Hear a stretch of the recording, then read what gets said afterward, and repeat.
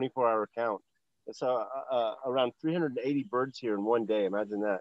Uh, so we're gonna do 2 hours of the birding around here, and then we're gonna head on, do a 30-minute driving tour of the old American Canal Zone town of Gamboa. I'll show you guys some of the scientific installations that they have there for the Smithsonian Tropical Research Institute, and, as well as some of the old stuff that's down in Gamboa. So we're gonna show you guys the setup that we have here.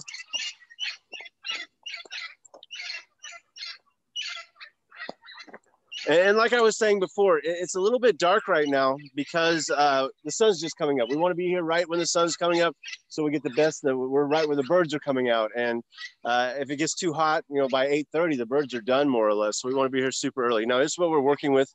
We have two different scopes here. We have a 80 millimeter scope and a 100 millimeter scope, and they're attached to our basic cell phone cameras. These are really good cameras on these phones. These are P30 Pros, and we'll be basically broadcasting. So as you can see, what I see here is not as good as what you see on your screen at home. On your computer, you're seeing a much clearer, much better image because you're seeing what the camera's seeing, but I'm having to look through a screen, through a scope. So you might see us like maybe we misidentify a bird. The difference between a lot of birds is not that much. So if you have a better view of it on your screen, feel free to call us out and then make sure that we got the right bird for you guys. But we're about 99.9% accuracy, I think. So I'm going to show you guys, give you an idea of exactly where we're at.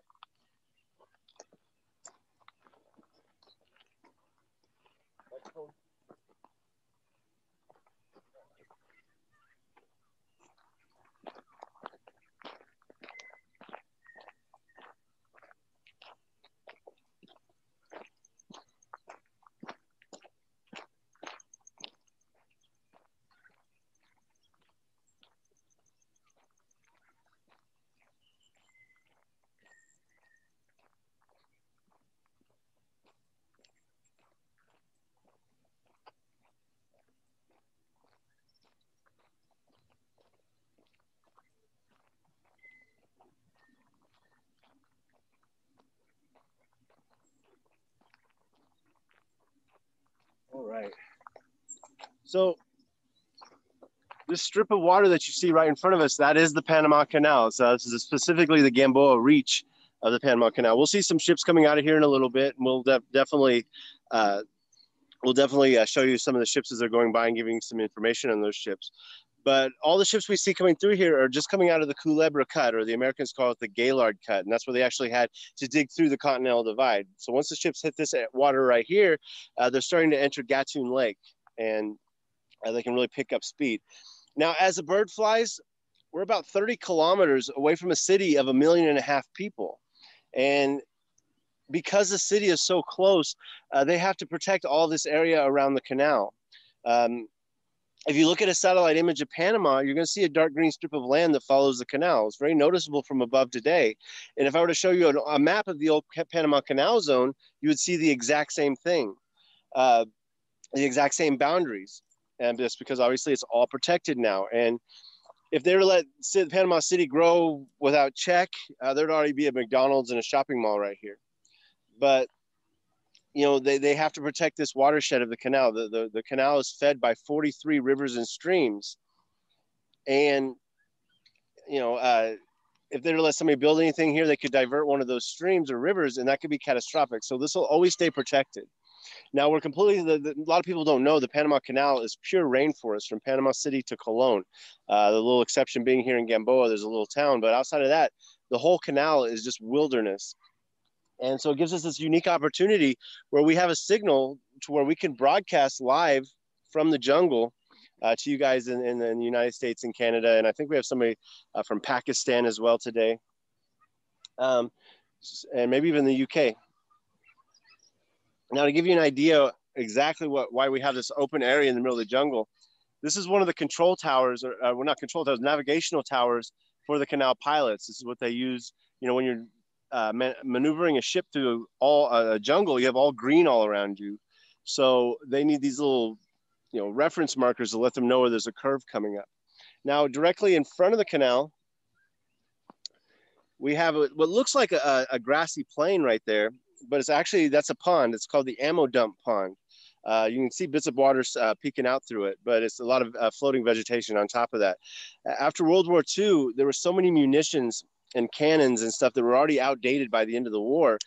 So what they did is they more or less chopped them all up and threw them into these ammo dump ponds. Now, the one that's right in front of us is the least secure of those ponds. But if you go up the hill behind me, there's a series of them that actually have a lot of security that run 24/7, and they still haven't declassified what they have in those. I do see a rufescent tiger heron down in front of me, so I'm gonna probably bring my scope out and show it to you guys here in a second. So, like I said, go ahead and bring the scope. Like I said, it's a little dark right now and actually a little bit foggy as well. The sunrise in Gamboa is set for 6:35 today. So we're gonna be out here with the sun coming up. It's a beautiful morning though. John, you can go ahead and take over on the parrots if you want. Okay, good morning. Me and Enrique just saw a woodpecker. Focusing on the parrots. These are red lord parrots. Very social. There's at least right now maybe 10 individuals in this tree.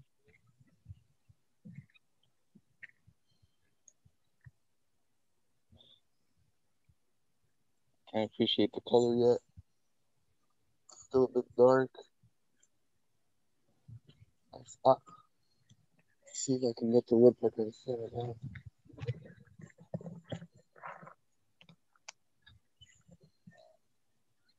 I think a tiny little window.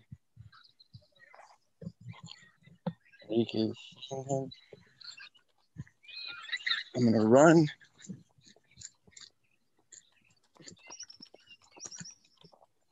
Where is he? Okay.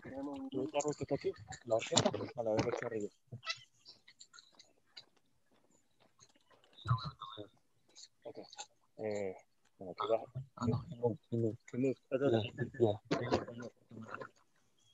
Let's see. Still dark. This thing hasn't come out yet, so hopefully we can get this little bit. Yeah.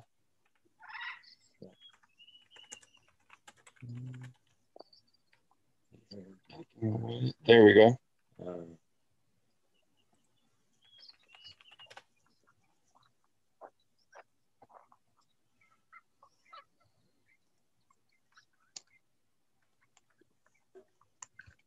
Yeah, can I have the screen? There we go.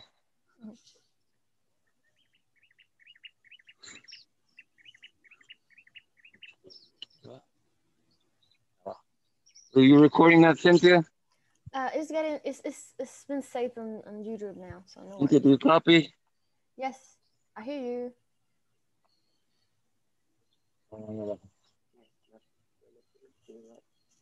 Do you hear me? Cynthia? You hear me? Can you hear me? Yeah? Oh, you can hear me? John, do you hear me? Yeah, I hear you. I hear you. I was using headphones. I guess they were not working. Oh, I'm sorry. No worries. I think it was a female lineated woodpecker.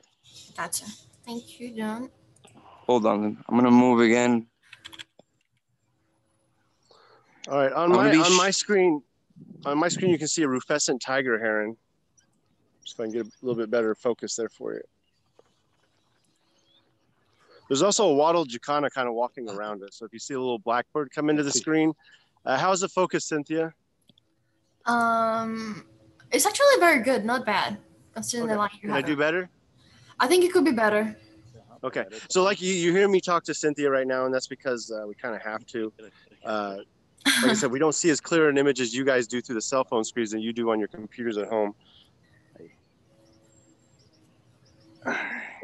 There you go.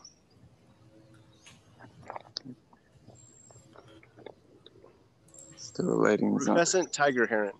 Okay, so on Jerry's scope, you can see the rufescent tiger heron, and on John's scope, you have the lineated crested woodpecker. Or right? Yeah, lineated closer. Wait, we still don't have an idea yet because it's quite dark. Is about 40 meters away. I'm gonna be shutting off my camera every now and then to show you the birds I'm going to be moving so you guys don't get nauseous.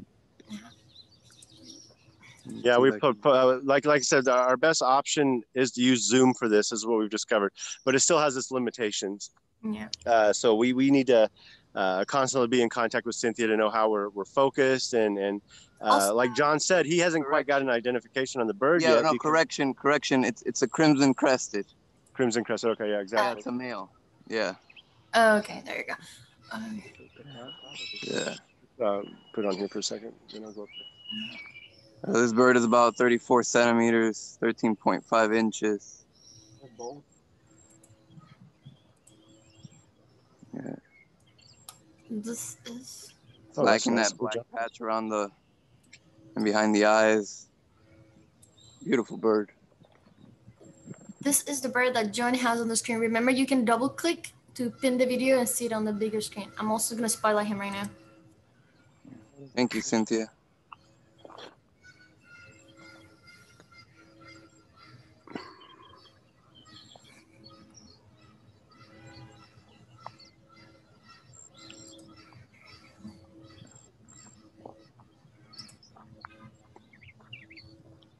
And then we will go with Jaren now. Yeah. Rufescent tiger heron.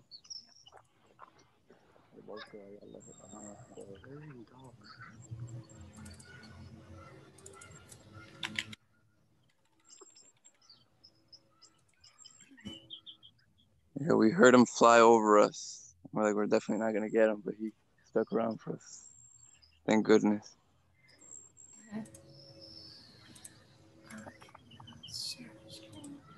And let us know if you guys have any special requests of it for any bird we'll be on the lookout for. Mm-hmm. Also, let us know where you're from, so We can have an idea. Yeah. What birds you have at home. Exactly. We have people from England. They get all excited about the turkey vultures. We're having a really good morning today. Houston, Texas, representing. Don't mess with Texas. Washington, D.C. Awesome. Ithaca, New York. Welcome, Mitzi. Yeah, welcome, guys. Welcome to Panama through your screens. You can see the beautiful country we're in. Hopefully you guys get a chance to come. Or maybe you've been here already.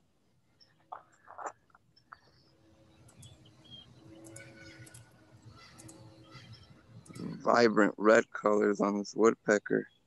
It's amazing. Try to get a better view of them. Center the scope a bit better.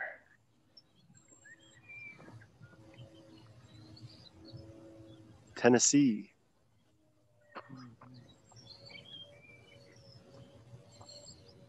He's still under the shade and the sun hasn't quite come out yet, so it's beautiful red. Yeah, we're still about, probably about 10, 15 minutes away from sunrise.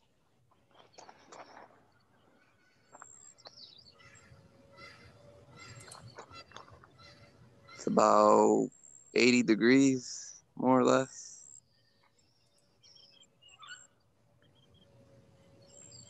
We got this cool humidity. Hopefully our scopes don't fog up.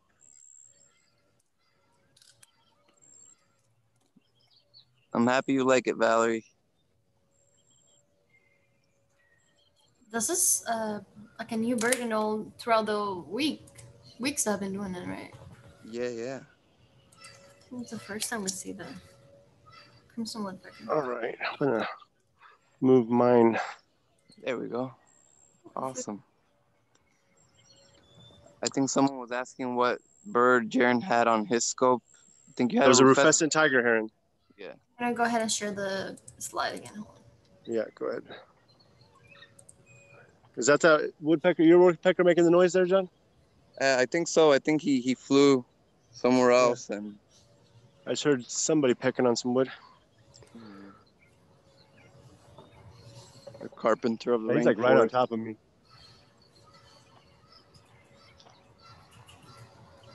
Some of And these the woodpeckers. Yeah, go ahead. Go ahead, John. Go ahead, John. Yeah. Oh, some of these woodpeckers are not nice. They go into doves' nests and they peck on the babies' heads and they eat the brains. All right. Yeah, On my screen, I have a green iguana. Oh, nice. That's an interesting bird. Yes.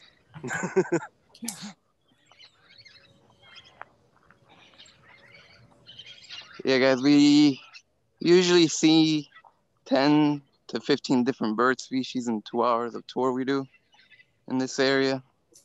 3 to 5 different mammals. So Owls. We did see 24 birds yesterday and 4 mammals. yeah, we've been breaking records. But,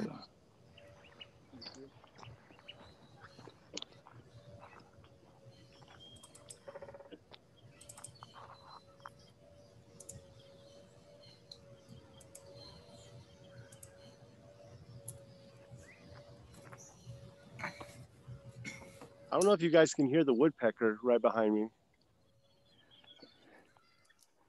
yeah, he's loud.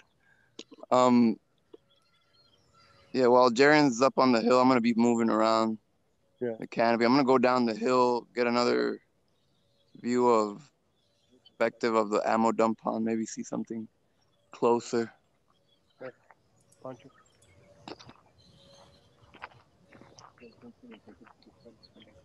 So we got a while.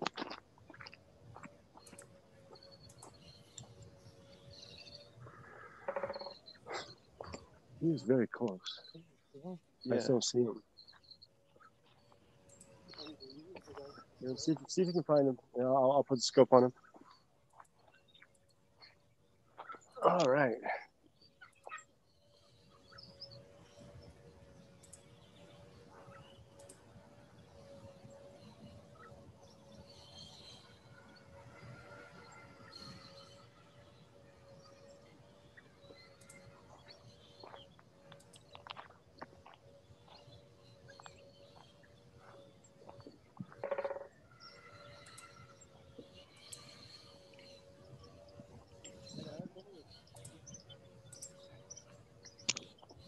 The woodpecker's tongue is so long that it wraps around the brain, serves as a cushion while he's banging on his head against the wood.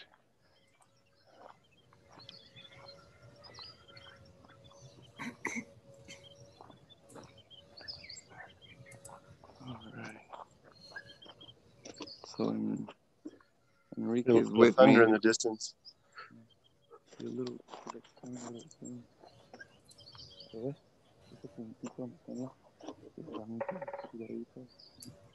Arriba. Ajá. Ajá, sí lo veo. Sí, lo veo. Tú tienes mi láser, ¿no? Yo lo veo. Aquí, Correcto, justito sí. arriba. Ajá. Hay 2, 3. Hay varios ahí arriba. Still too dark. Estamos mal con la luz, tenemos que estar de allá. Sí. En ese cerro, de ahí para acá. Sí. Todo lo tenemos que ver de esta manera. Sí, claro. Hielo ahí grande. Pero tenemos que irnos al cerro ya. El cerro ya vamos a ver.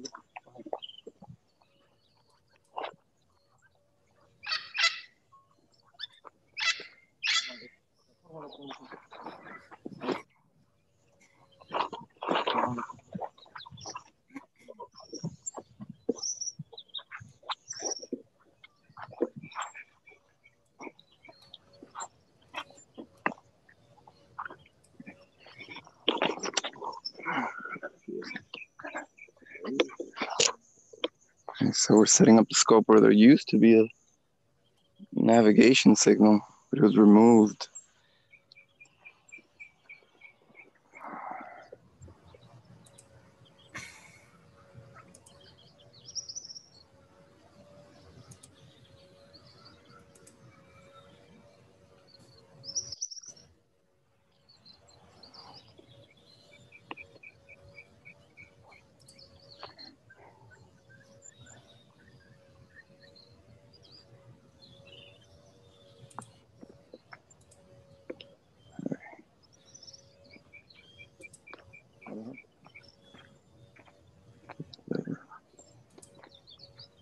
40.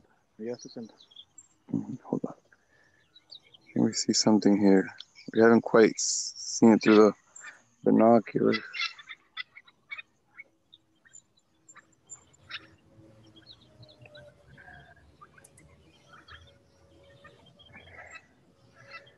Hold on.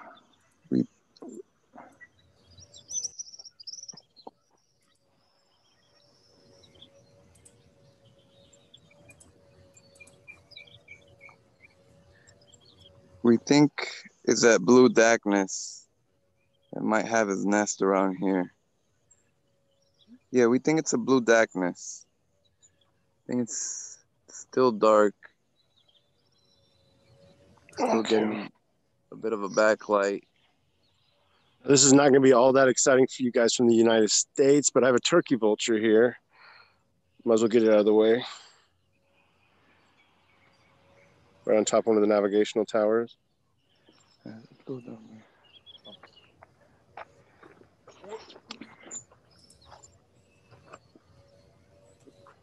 And these are mostly migratory.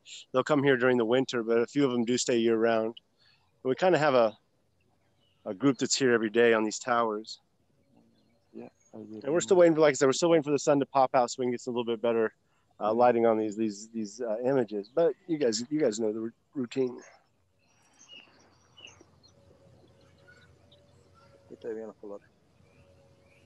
But it is very overcast right now and a little actually foggy as well.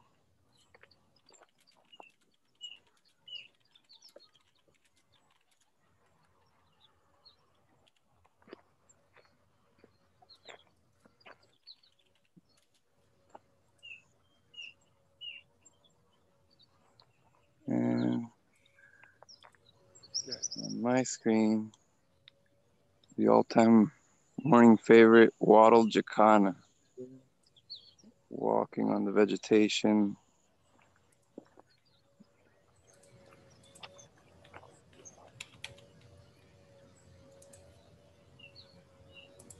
Looking like it's walking on water. Hence the name, the nickname, Jesus Bird.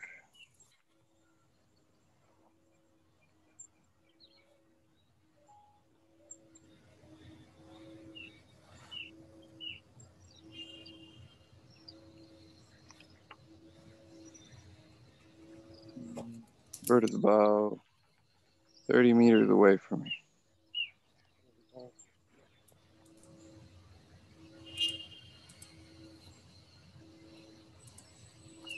Jet black plumage.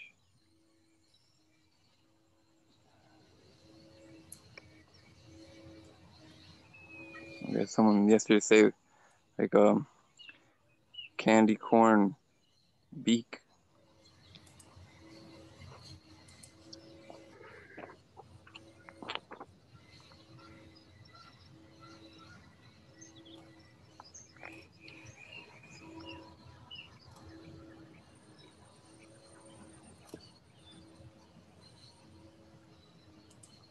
In the far distance, you can hear the howler monkeys.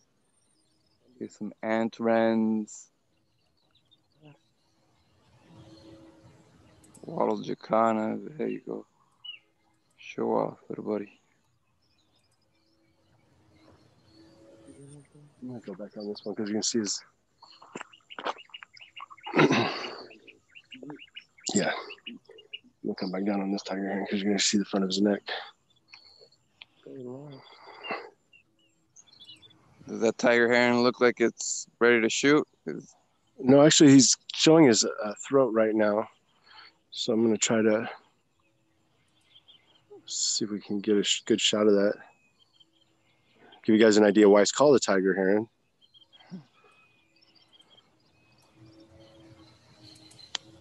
It roars like a tiger. Yeah. See those?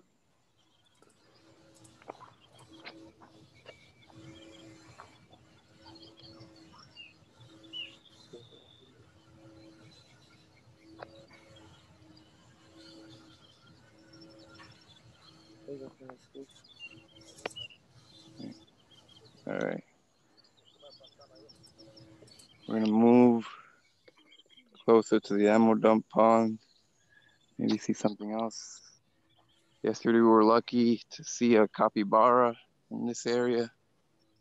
Largest rodents on the planet. There's a lot of capybara around here.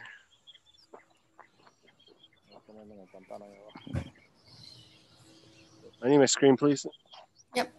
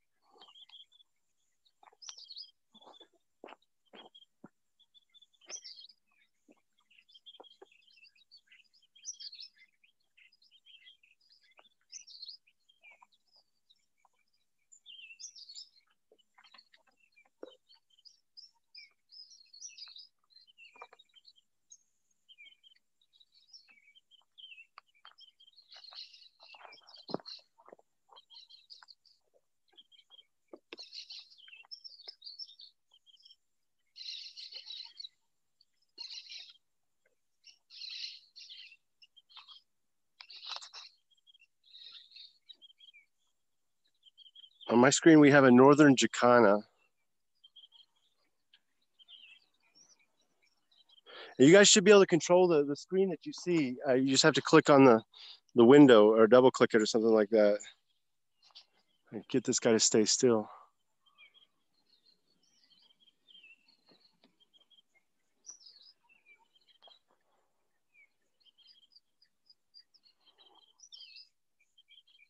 Now, if you guys were here with us in Panama, we'd find a bird, we'd have the scope on it in a matter of seconds and you'd be looking at it, but we're still kind of adjusting the whole having to do it through a cell phone thing.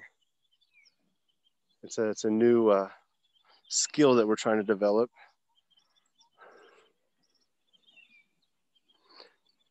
And the jacana, even the jacana is a very small bird, has massive feet, so it can spread its weight out and stand on this floating vegetation. So that gives them, sometimes gives them the name, the Jesus bird, because they look like they're standing on water. And also they have an interesting reproductive cycle. The females lay 4 clutches of eggs per year, each with a different male. And as soon as she lays the eggs, she leaves those with the father, and then she moves on to her next fling. Meanwhile, the male jacana is going to basically raise the chicks.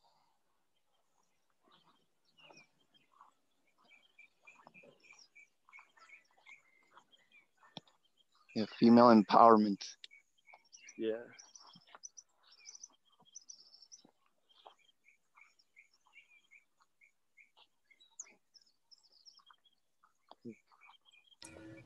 This is the water jacana that you were seeing on John's screen, and I'll put up the northern jacana in a second. Yeah. Because I have to wait for them to be set up and focused before I can share. Otherwise, they'll kind of lose control over theirs. Yeah. Their We can't refocus our scopes or even see our scopes when she's sharing the images.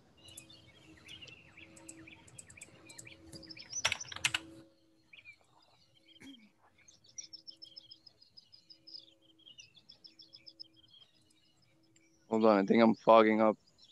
Yeah.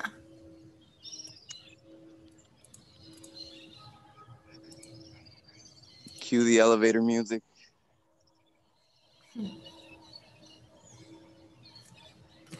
Please stand by.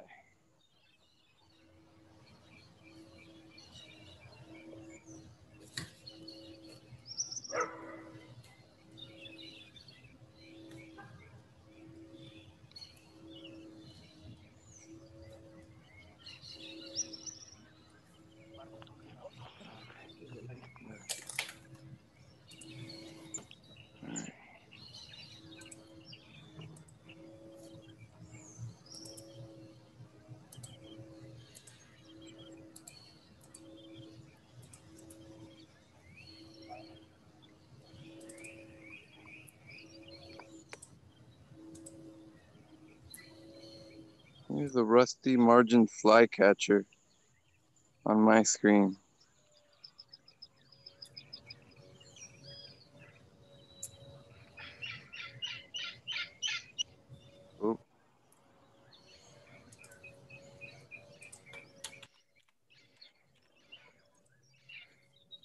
So many flies. Can't stand still.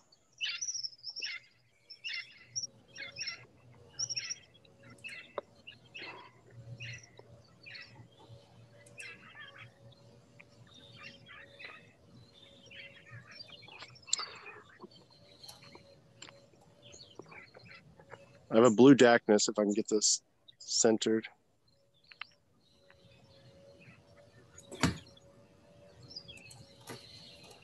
There you go. Blue Dacnus on my screen. It's a flight catch, tropical kingbird. Tropical kingbird.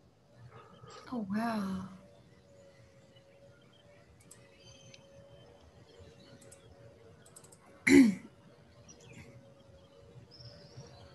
Is this focused okay? Yeah. Okay, perfect. I'm gonna sit there for a second and see if I can find something else. All right. I'm just gonna let you guys enjoy that, and now we'll be sharing the pictures later. Okay. Just don't want to take the spotlight on that. And remember, you can just double click and which one of the birds you want to see in the big screen, or you can put gallery view, which is gonna give like both of them at the same time. Yeah, I had a rusty margin flycatcher on my screen, Cynthia. Oh, I'm waiting before I can do that, so Oh, okay, I'm sorry. let's see the birds first. Your bird's boring, John. No, I'm just. I know. All right, so if you guys also right now, if you look at the guide cam, we have a car carrier, a roll-on, roll-off car carrier passing in front. I think a Kiskadee just flew in behind the Dacnus, and there's a palm tanager as well, I think. Well, there's palm tanagers over to the right. I'll get on those in a second.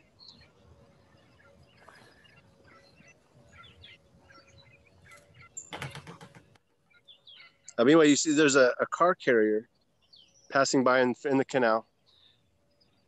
This carrier can hold upwards of 7,000 cars. And this ship in particular is paying about $320,000 US for the transit today, which sounds like a lot, but that's nothing for the ships. That's about 10% of what it would cost them to go around South America just in fuel. And obviously they save the 25 days. Okay, where is that?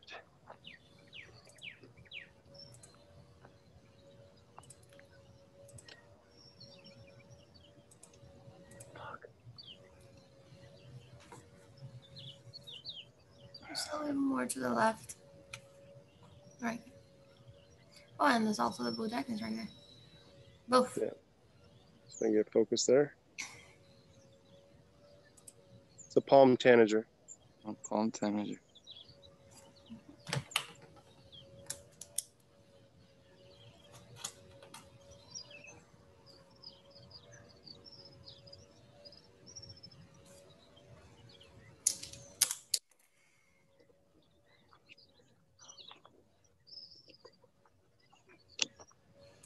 If I were to give you a wider shot, that ship is passing right behind the palm tanager that we're looking at right now.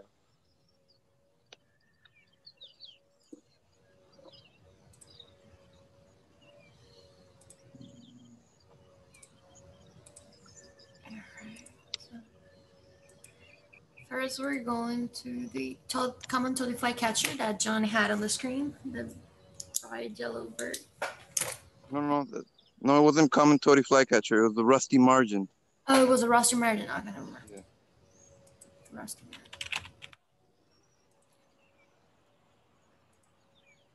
Oh.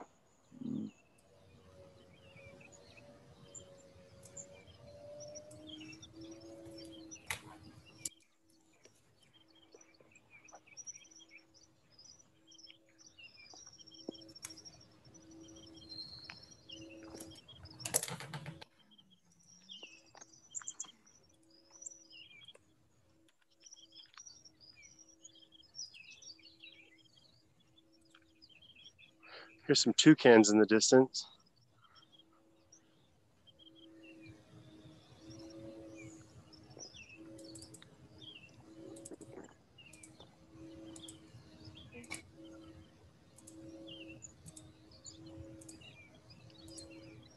And we have the blue Dacnus with Jaren.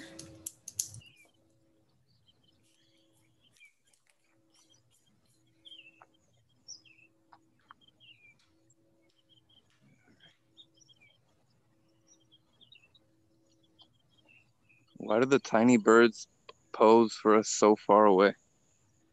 I know, right? Where are you at, John? Down the hill. You might want to come up here. There's quite a bit going on in front of me. Okay.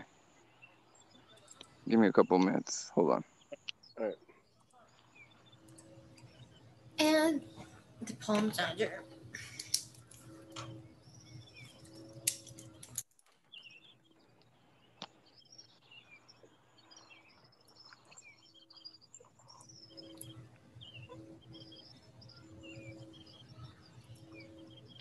All right, screen, please. Yep. You got a background? Yeah. Oh. Hold on.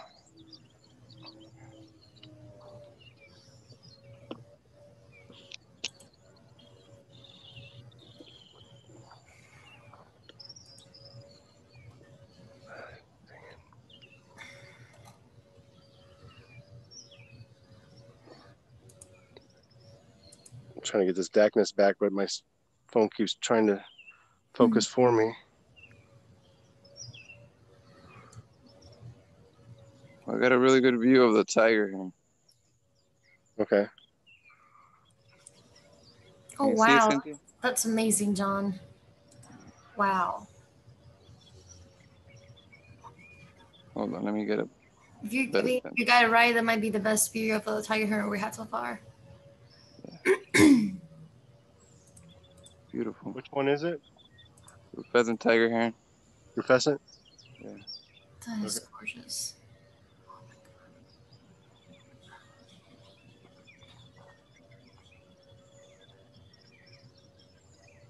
Wow. Yeah.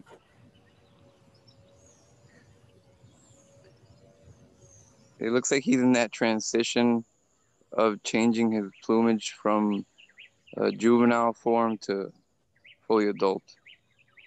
That is gorgeous. Good job, John. Thank you. He's on the payroll.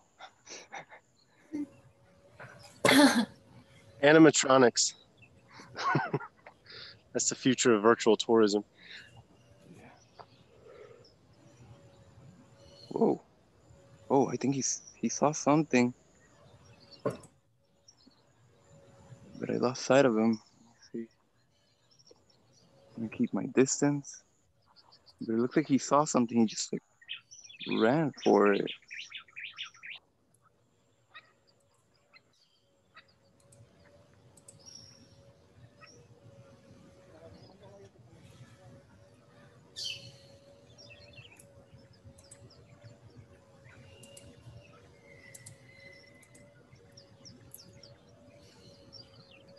I have to be careful in this area because yesterday I saw a snake. I don't know what kind of snake it was, but still a snake. How many venomous snakes do we have, Jaren?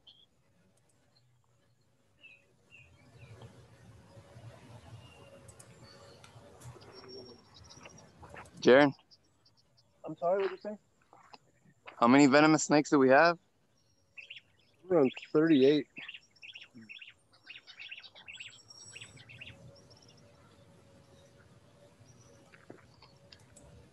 Okay.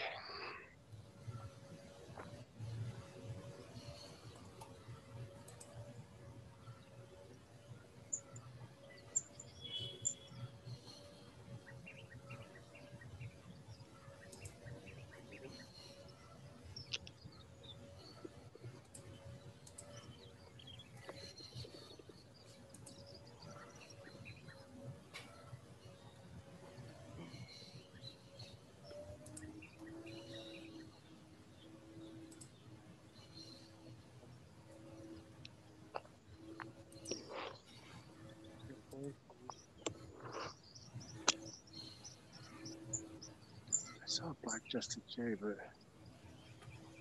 you have any luck, John? Yeah, I'm gonna get my scope on the tiger heron again. All right. Hold on.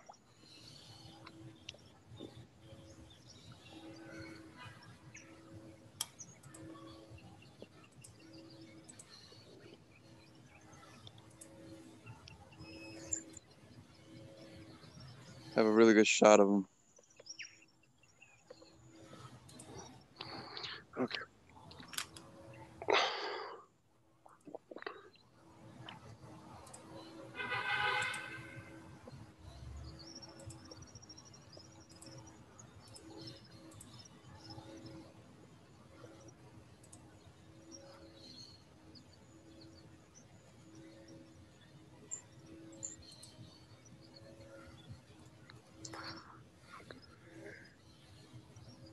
I come down in here.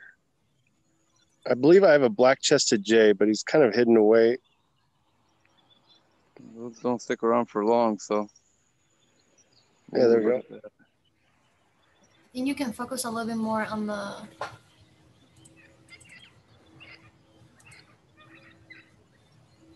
Oh, and then I gotta give the.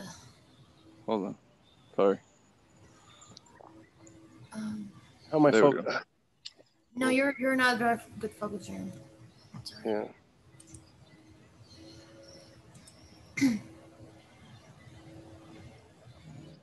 Now this bird is literally about 200 meters away. So, how's that? We can see him better, but this is quite dark, and his eyes are far away too. What is your guessing on the bird? It's a black-chested jay.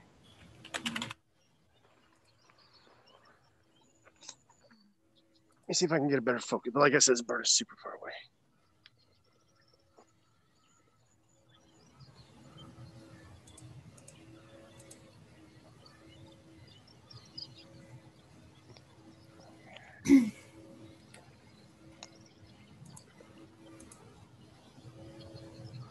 All right.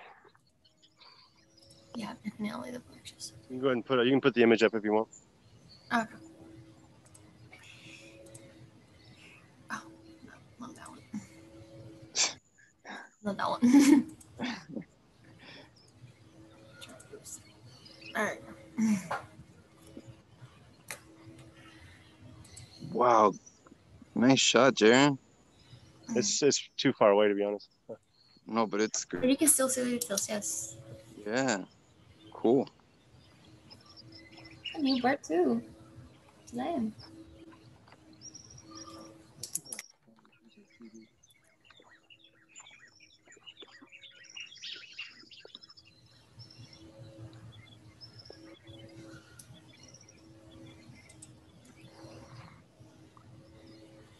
Wow.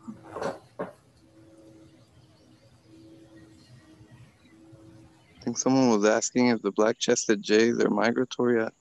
No, it's not. It's not. The black-chested jays are year-round, and they can live. They're on both slopes of the Caribbean and the Pacific. They can get up to about, I would guess, 1,500 meters in altitude. Be about 5,000 feet in freedom units. I think I have on my screen a female crimson-back tanager, which just flew. And he's landed. Let me see. I think there's gonna be a bit of a backlight. Oh, he's gone.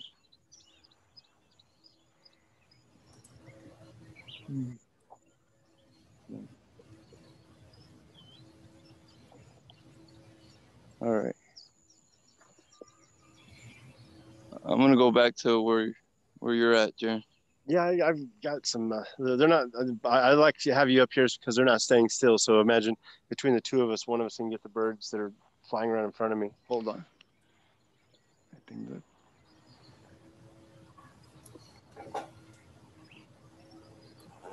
that.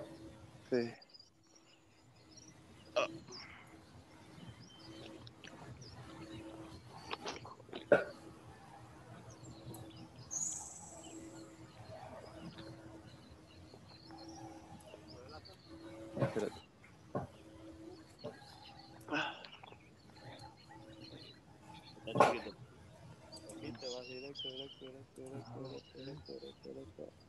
Actually, John, there's some black-bellied whistling ducks flying your way. Yeah, I see him. I think Enrique is trying to show me something else. Okay. ¿Tú ves dónde está el láser? Vete. Ponlo donde está Ajá, ya El lo veo. poste, bueno, pues vete para la derecha y vete directo para allá arriba. Allá arribita está. ¿Qué hay arriba? Ajá, pero no, las luces son chiquititas. Entonces un poquitito más. Ahí está estacionada ahí todavía. No se mueve. Está sumamente lejos. Sí, por eso que acercas un poco más.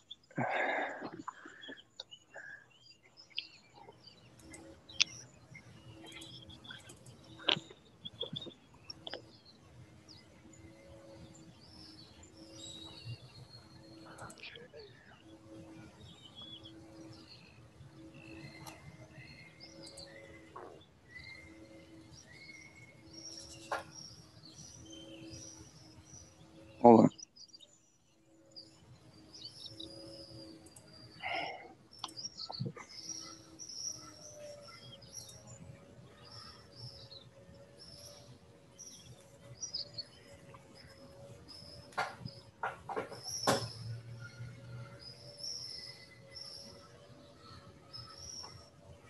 Ajá. Está todavía arriba. Ahí ya debe de poder verlo. Let me see. I'm trying to see with the scope because with the binoculars I'm not seeing anything.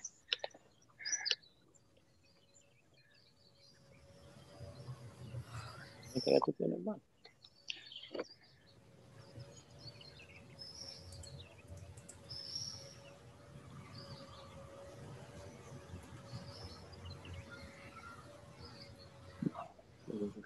Ahí, ajá. Arriba, ¿lo viste? Sí, pero déjame.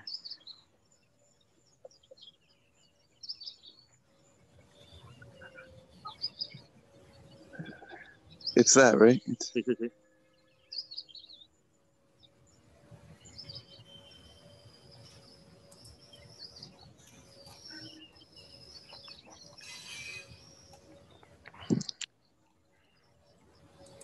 All right, I'm kind of pushing this. These ducks are extremely far away, but I have black-bellied whistling ducks.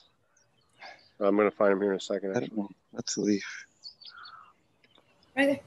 And John should get a better. John's going to be closer to the pond a little bit later where these ducks are at. Hopefully he'll get a better shot of them. But those are black-bellied whistling ducks, very, very, very far away. Sí, tienes razón.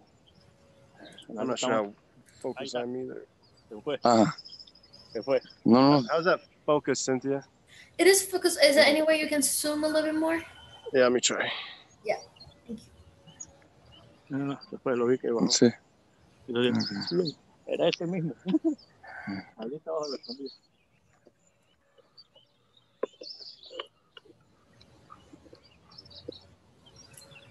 All right.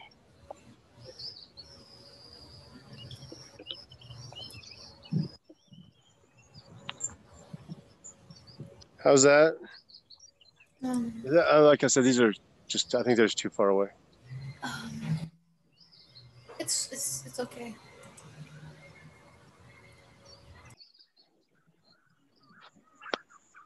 But like I said, John's going to be down on the opposite side of the pond. He'll be closer there a little bit.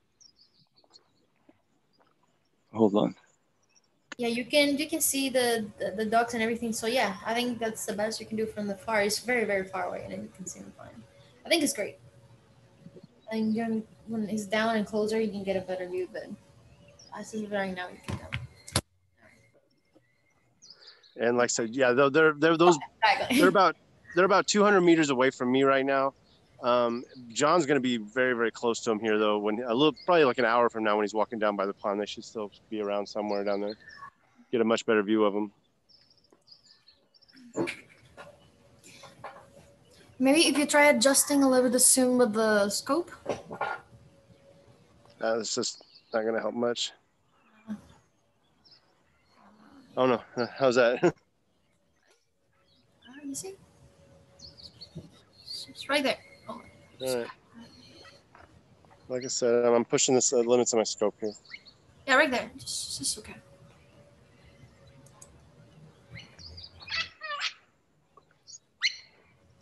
Don't make it blow up, Jerry.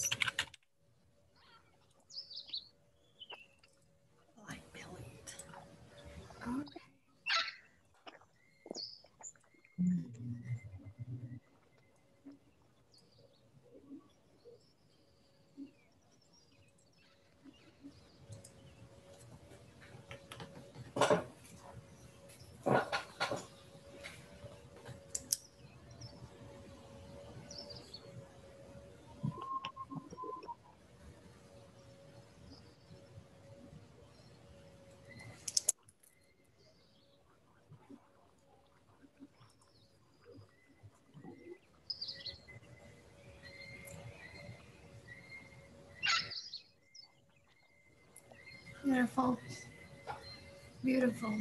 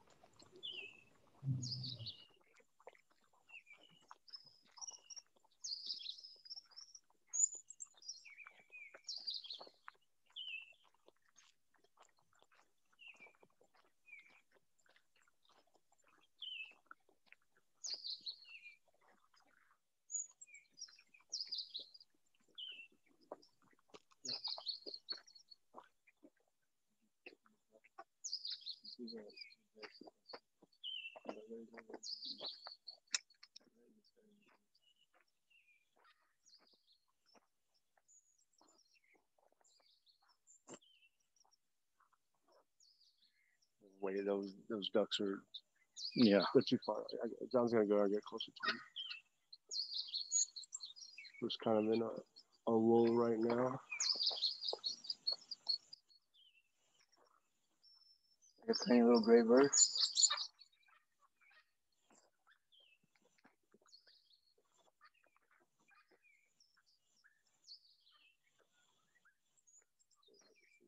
Nice. Too far. Too far up. It's too far away. Yeah.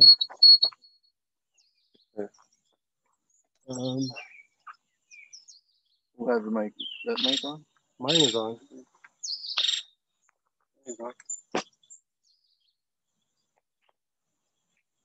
So anyway, when you go down by the pond, the ducks should be listening. Okay. You can go ahead and take off. Okay. All right. So John's gonna take a little walk now. He's gonna go under the canopy, see what we can see. Looks like lots going on over there, by the way. Yeah.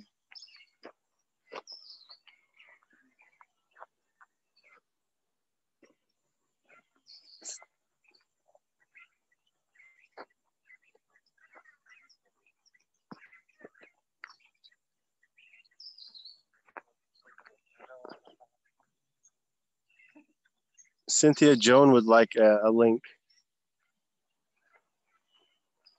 Did you see that? Yeah, I just saw the email. I'm sending Okay. it. Thank you.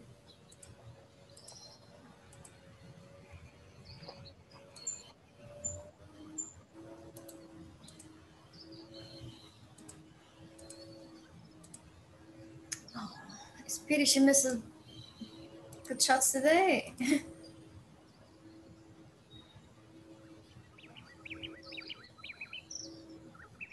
Kind of jealous that Jaren got to see the Jay. Well, he's over where you're walking towards. Okay. Somewhere in that area. All right. I'm gonna go take a selfie with him.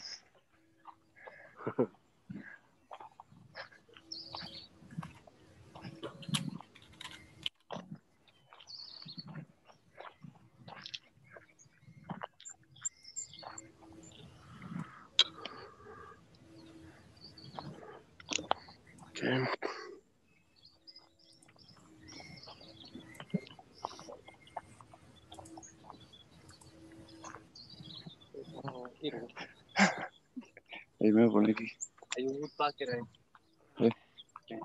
I believe that's a blue-gray tanager, but my lighting, I gotta check my binoculars after I get this focus.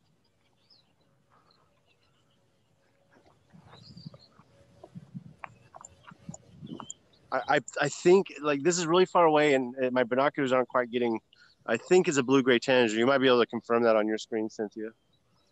You'll be able to see it much better than I can.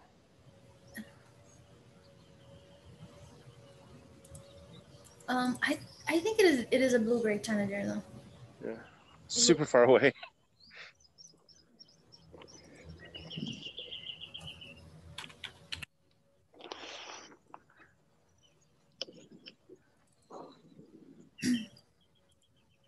Also, you guys back home, let us know what you're seeing too.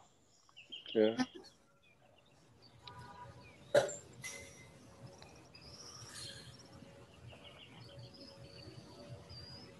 Jaren's seeing a blue and gray tanager, but it might be a harpy eagle. You never know. Yeah, you never know. They basically put them side by side. I think one has a different bill.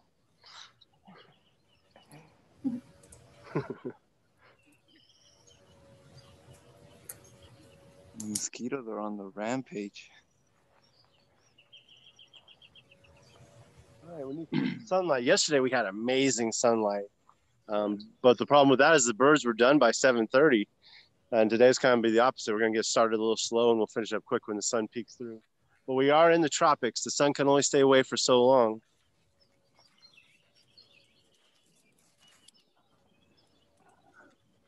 How many birds have we seen so far? We are at 12. Okay, well that's not bad. 12 There's some work to do. Yeah. Get to work, guys.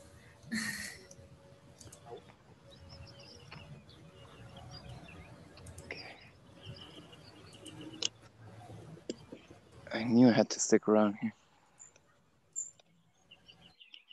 Okay.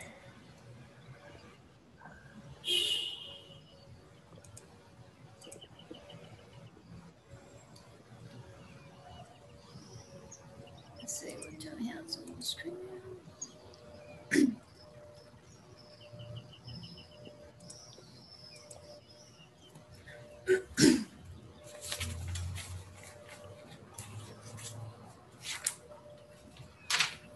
Kind of lost. Where am I?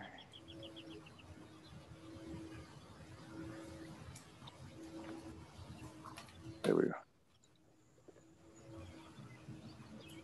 You have something? Yeah, I have a Trogan female.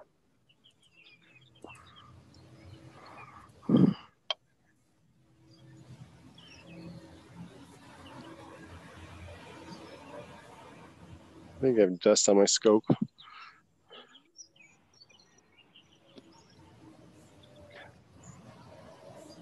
wonder where the male is. I did see something flying up there.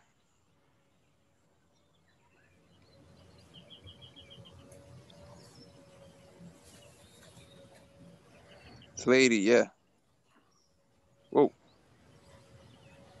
Yeah, that was a female. Doesn't have much color, although you did see that red orangey on the belly. Okay.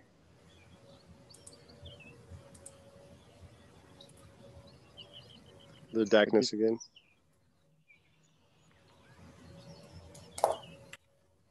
The lighting is just going downhill fast. Yeah, the sun's kind of pushing the clouds this way.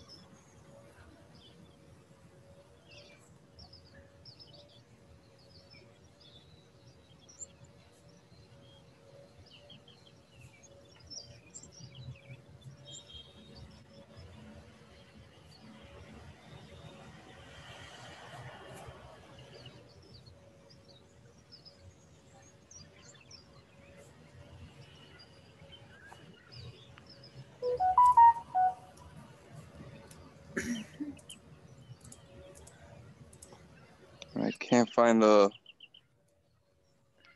male. That's the male that you're looking at on that slide.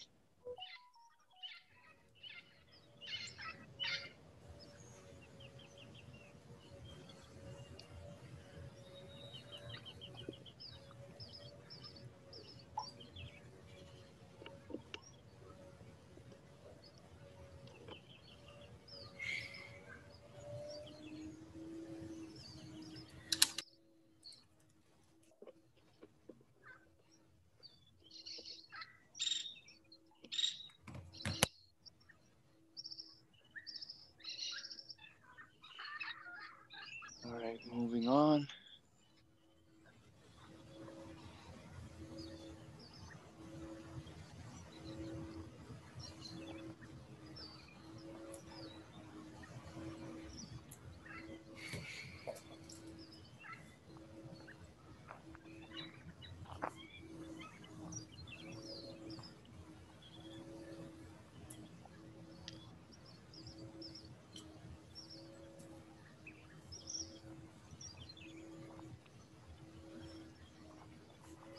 Check some chats.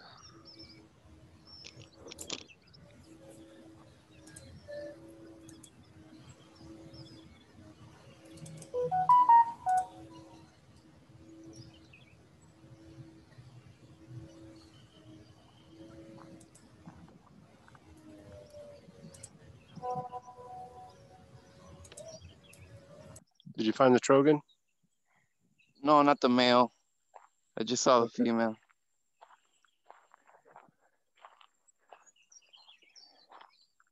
Yeah, we want to see colors. Yes, we do. In the bird world, the males wear the makeup. Yeah.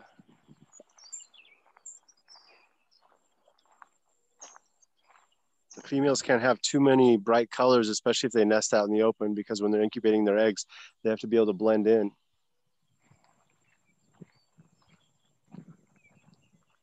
Now, when you have a bird like a toucan, which has its nest inside of a tree, they can be whatever color. It doesn't matter, but that's why we have about 800 species of female little greenish brownish birds. Yeah, it's really testosterone. What makes our hair look better, nails, skin.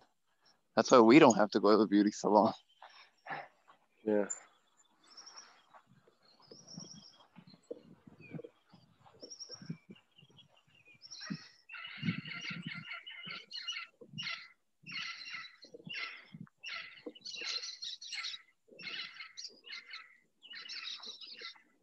LPG tanker, right? Yes, it is. You can see it, or just I guess Yeah, you do. a little glimpse of it, but it looks huge. It's post Panamax. Oh, man. If Francisco can get a view of it, go for it. If not, we'll have plenty more opportunities. Yeah, I think he's getting a view of it. Okay, so yeah, the ship you see passing by right now, this is a tanker. The ship's empty. We know it's empty because you can see the red line across the bottom. But this ship is too big to use the old set of locks, so this has to go through the new locks, which opened in 2016. This ship, in particular, paying about $450,000 for the transit today. But just 4 years ago, this ship was too big to use the canal.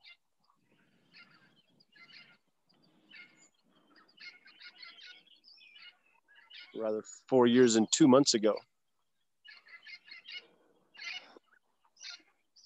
Time flies.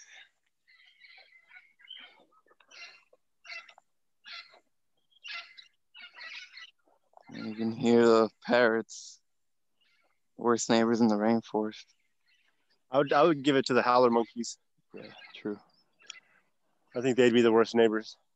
Oh, don't move, Pancho.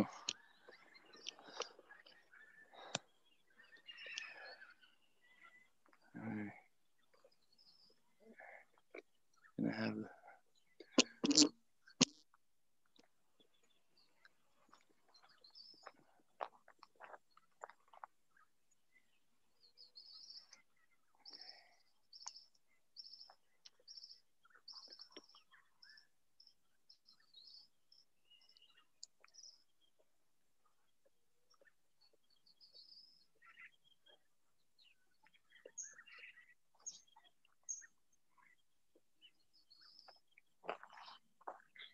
bird that we've all been looking for.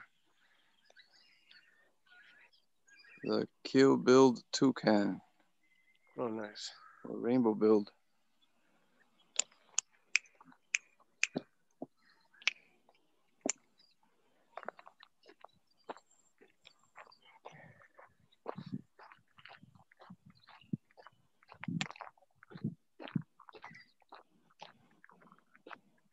Awesome.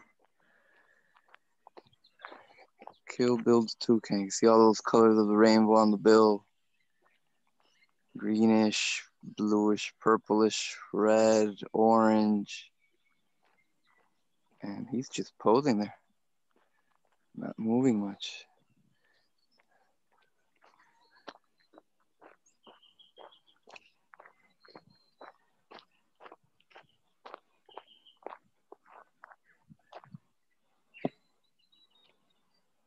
There you go.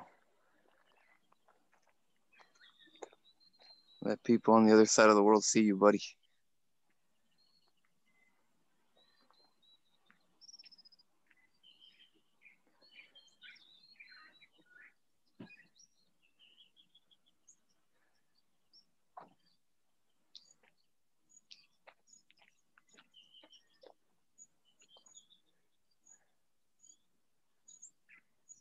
Yeah, when people see the toucans, they often remember Toucan Sam. And they think they're just fruity little birds, fruity seed-eating birds, but they're not. They're actually quite vicious. I think Jaren said earlier, you know, the woodpeckers build their homes in the trees, and these guys steal the nest from the woodpeckers. They'll eat the woodpeckers, eat the babies, eat the eggs, and take over. They'll eat snakes, they'll eat lizards.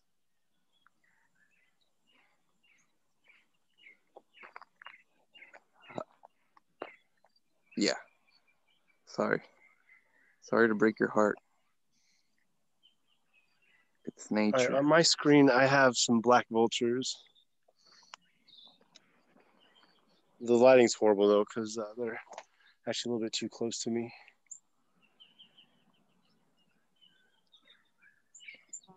Is the image clear, Cynthia? I think you can focus just a little bit more on the. Now it's great. Now, it's perfect. Actually, Awesome. Great job, Jen. Thank you. And the camera's readjusting the focus, so.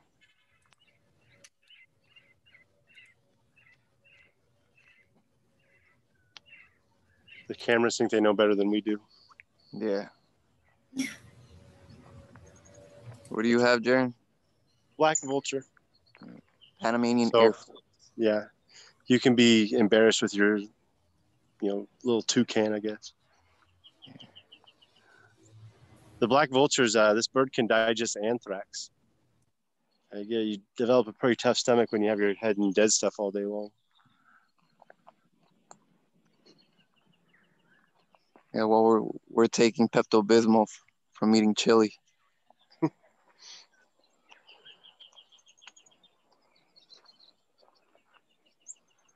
It's awesome that this guy's posing.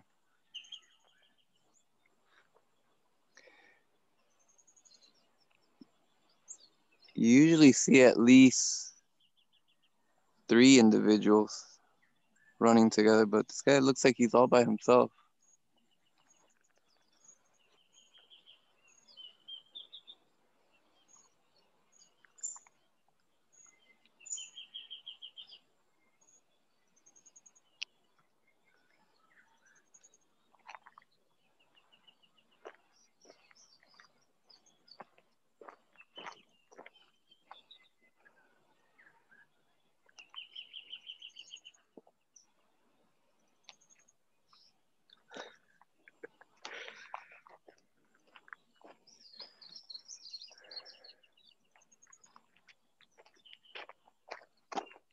During your scope is a little bit off on the vulture. You can move it.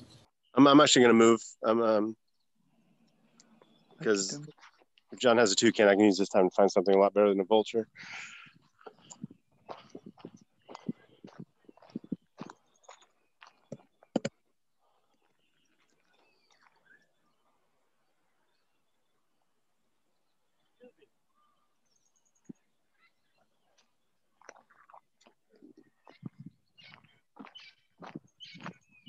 Well, vultures are necessary. They're the cleanup crew in the rainforest.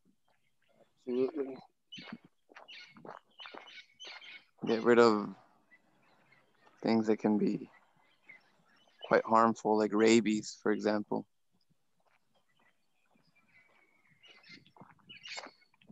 Yeah, they look kind of creepy. The heralds of death.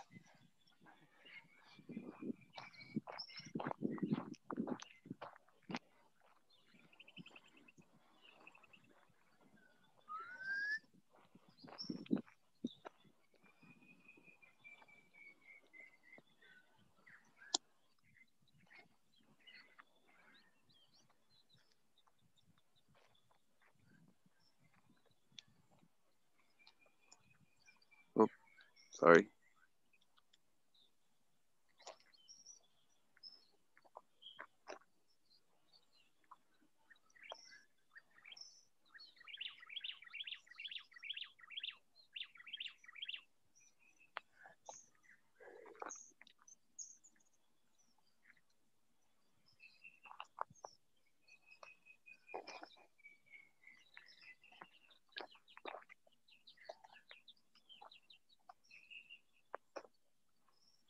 So earlier in the morning, we saw a fox.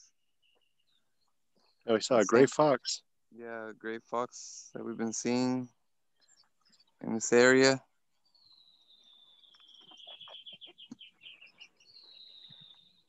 And we saw a possum. Yeah.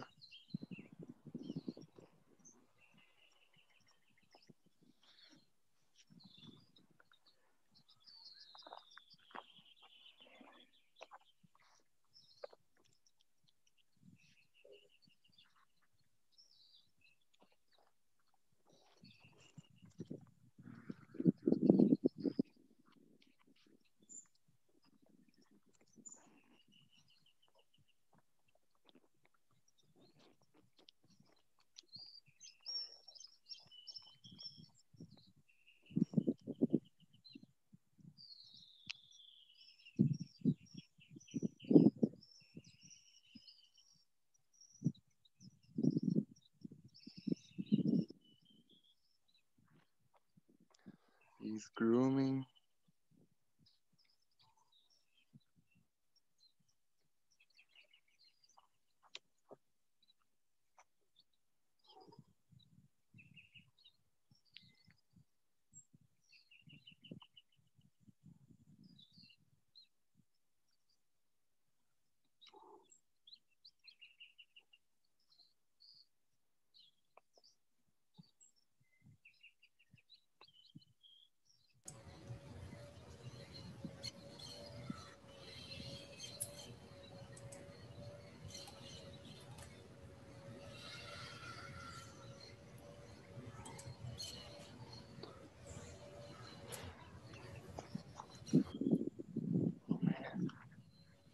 All right, guys, where did it go?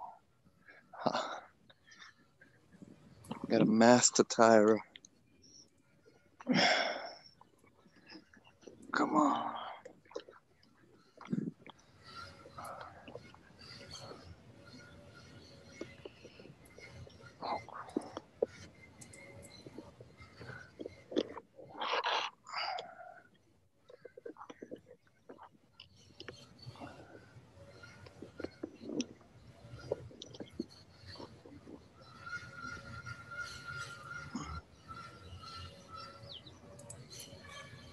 Where is it?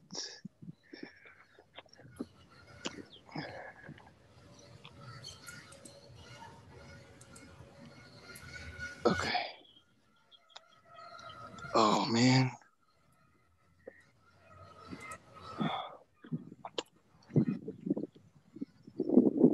Awesome.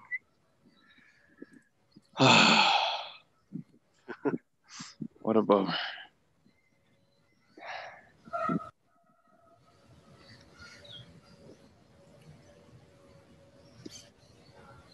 Okay.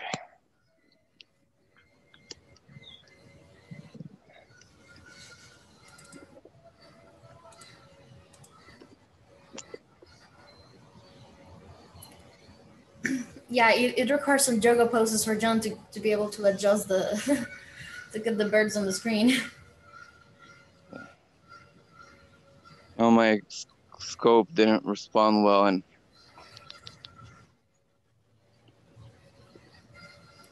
I believe on my screen I have a scarlet-thighed dacnus. What? Scarlet-thighed dacnus, but I'm having trouble because it's far away. My binoculars aren't quite strong enough.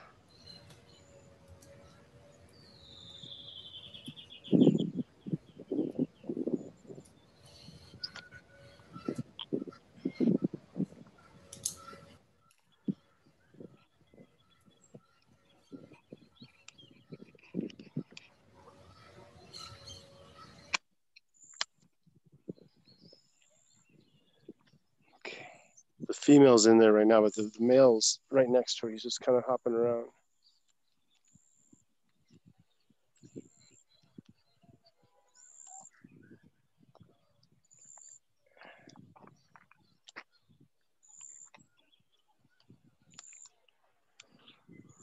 hold on, I'm having technical difficulties.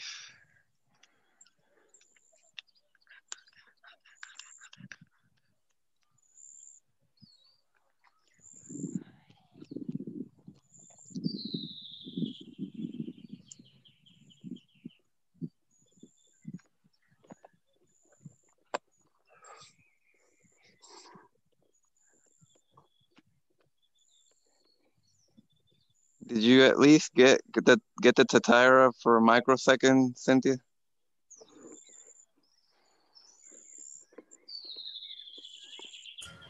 Jen, it was moving a lot. I couldn't see it, but I'm not sure if anyone did.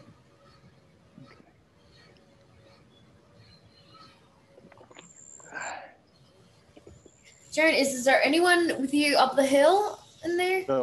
No. No. Why?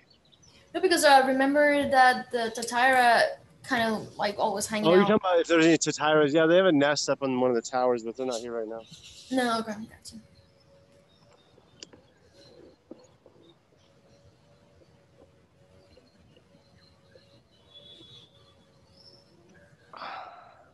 So yeah, on my screen, I believe it's a scarlet-thighed dacnus, but I'm just not getting the lighting that I'd really like to have. I don't know if you can see a little red eye on it. That'd give it away. Mm. And he's gone anyway. But so I'm gonna say scarlet-thighed dacnus.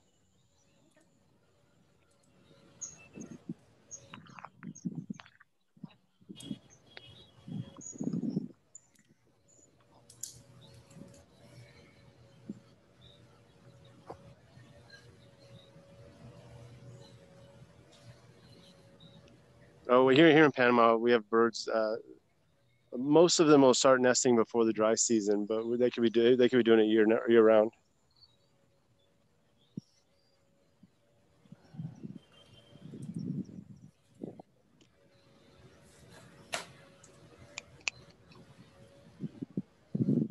Couple of goodies. Microphone's on.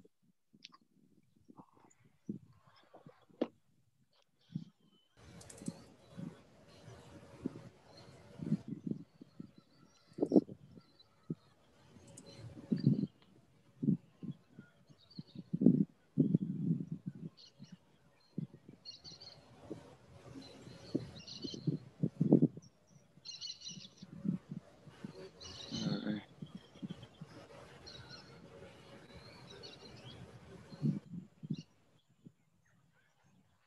You guys look at my screen. I have a Central American agouti, a rodent about the size of a small dog, the size of a Yorkshire. Central American agouti. I think he has a palm seed in his mouth. They actually use seeds to mark their territory. Dig a little hole, plant the seed, create a perimeter. problem is that sometimes they forget where they plant those seeds and boom, a tree. I think it's a royal palm seed because he's standing right below it. So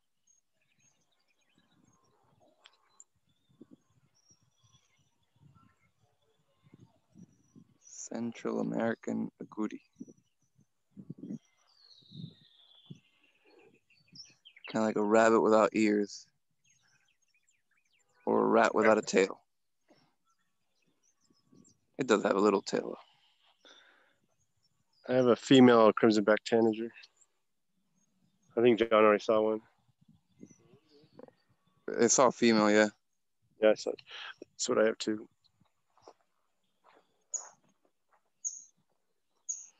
This is what we call jaguar snacks. Bottom of the food chain right there. Ooh, he ran. He's gone. He's gone. He saw Francisco.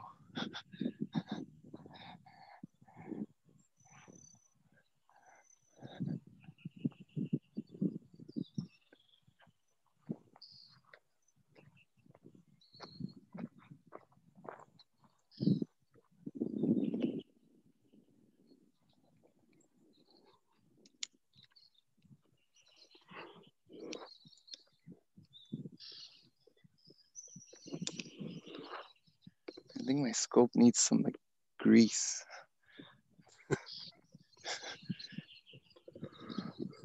Something to work on. Yeah, I think needs a little bit of maintenance.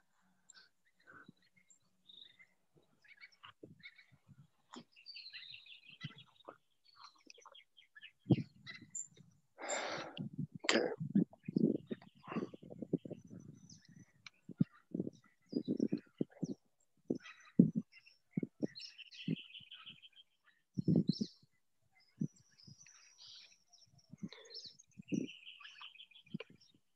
Yeah, Shaham, you're lucky. You get to do this in the afternoon. All the rest of us have to be up early in this side of the world.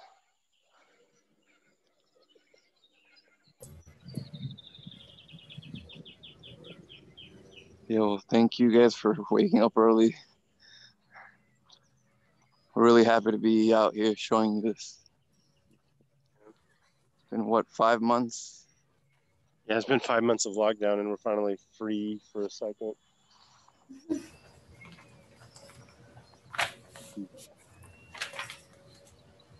Put you in a better mood for your workday. Great.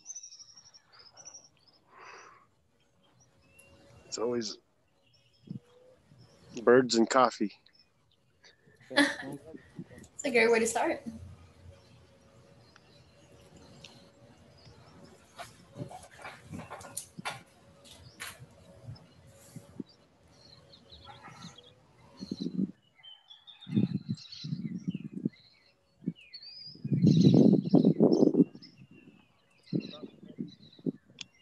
Sí.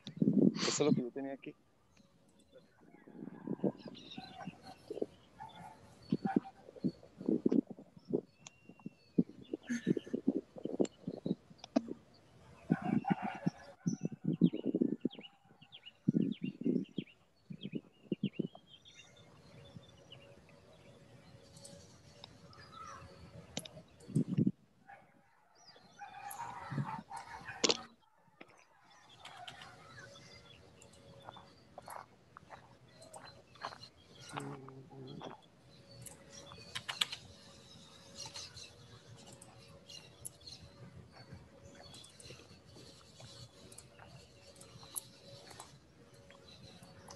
And this was the bird on your screen. Well, this is the male. He had the female. I think we should make slides with females birds too. So. Easier.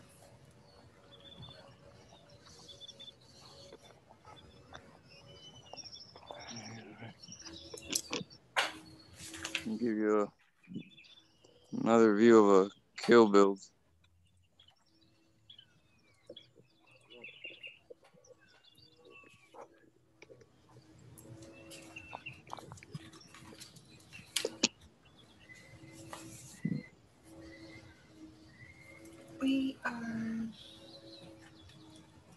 No, we're very grateful and happy to have you guys join us every morning, most of the mornings, for the bird watching. It was a great excuse to be out there as much as we can. Well, then. For the tourists. Oh wow, that's a beautiful view right there, John. The lighting is amazing. Yeah.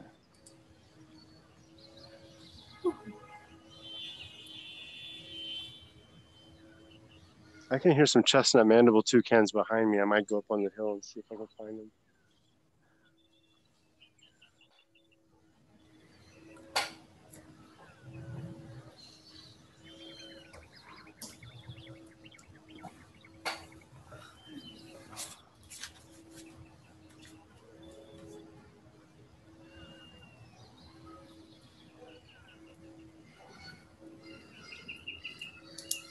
Sometimes people think that the toucans are like related to the hornbills, but they're not. Something called convergent evolution.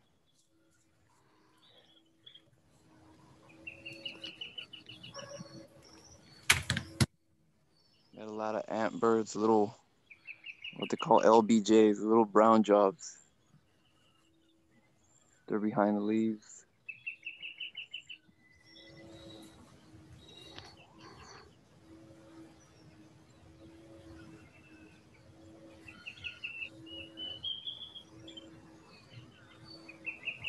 Well, no wonder we saw that sloth the other day around here. There's a bunch of cecropia trees and there's a barrigon tree.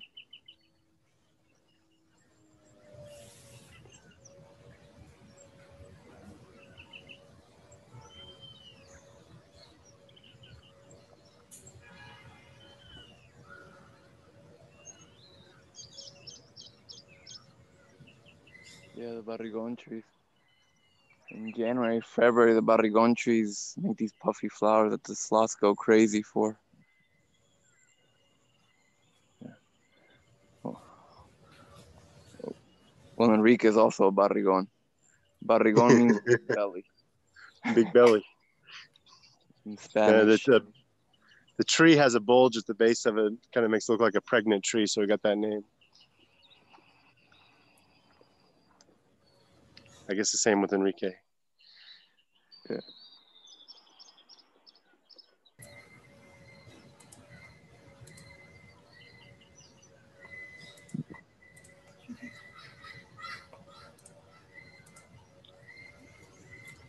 In the distance, I hear a woodpecker.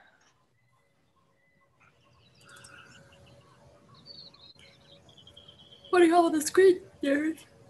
I saw a violaceous trogon, but it flew, so I'm trying to find it again. So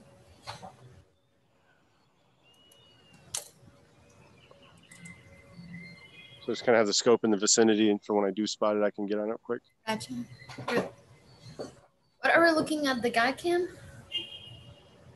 What are you guys seeing? Enrique? Pancho? ¿Cuál es? What is it? I think they see a bird. Está muy oscuro. Déjame salir para afuera.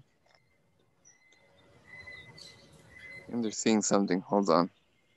I'm gonna go to where they're at. I think they said it was too dark. No.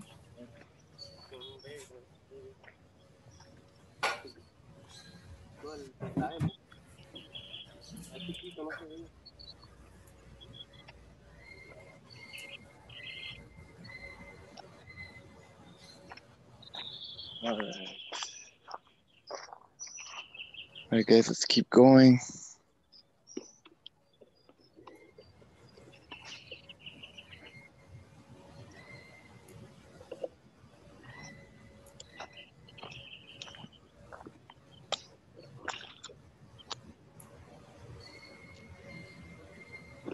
Oh.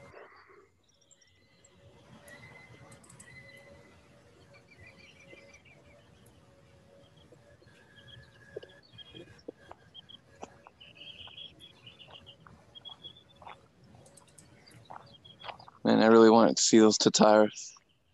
Well, Cynthia, go ahead and show what the Tataras look like. Okay. Mass Tatira. Yeah, Mass Tatara. Whoa. That's nice.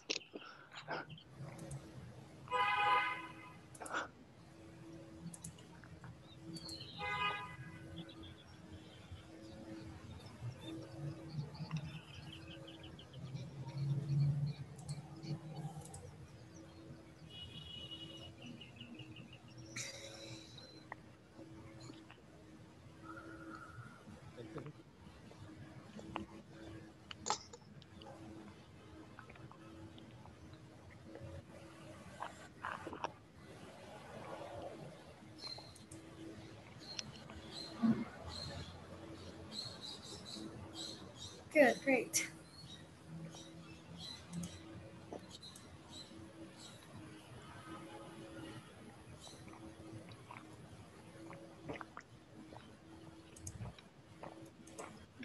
Okay.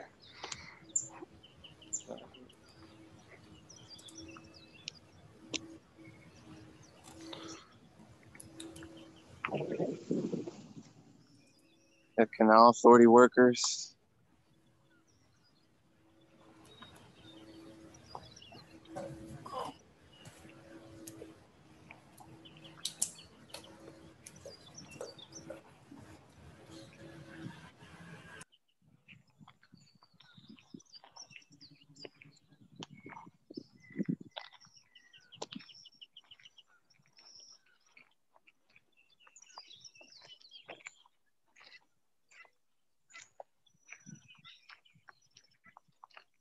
Where are you at, John? I'm walking towards the pipeline road. Okay. Towards the entrance.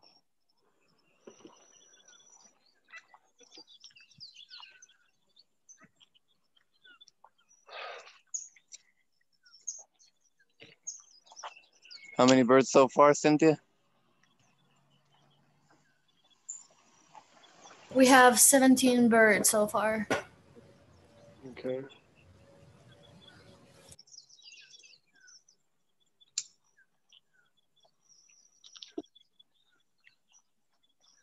Let's try to break our previous record.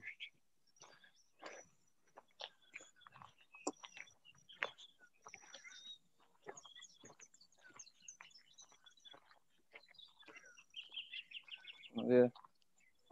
Yeah.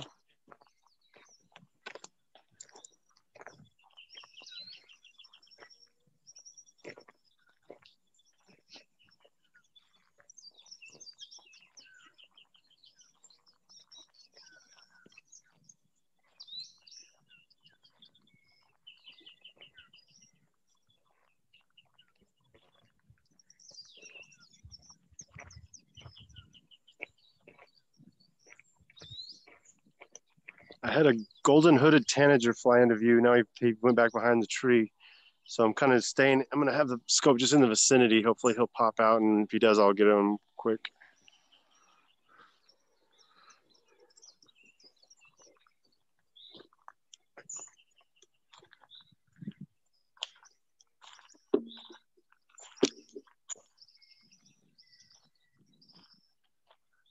Actually, I do have a...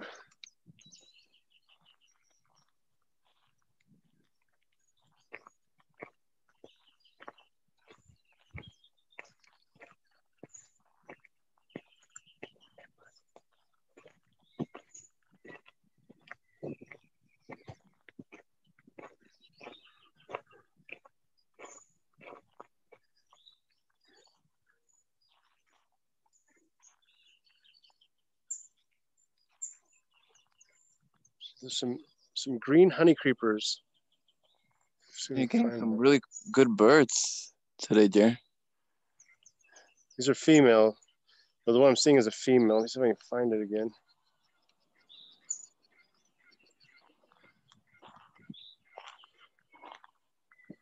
Hold on.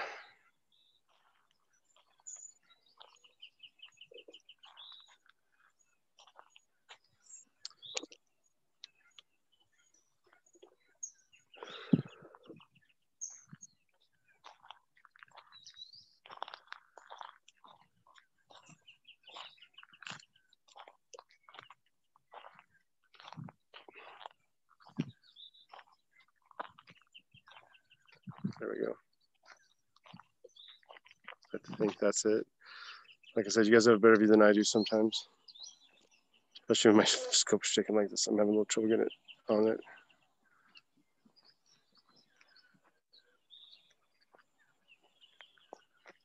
And dang it. There was a green honey creeper there.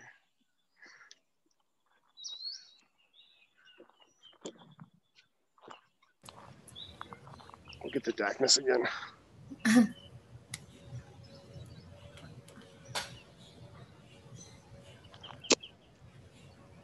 And if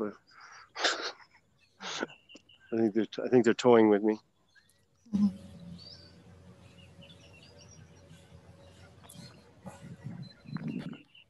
Don't lose hope. They might come back. Yeah.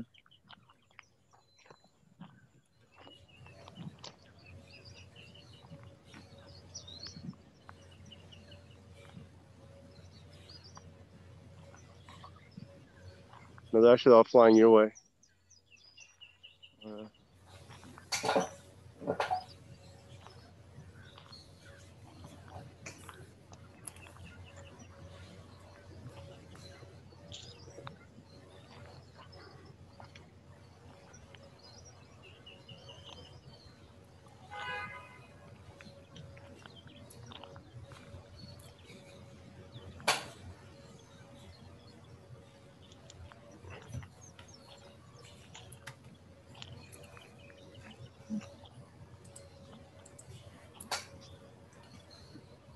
It's going to.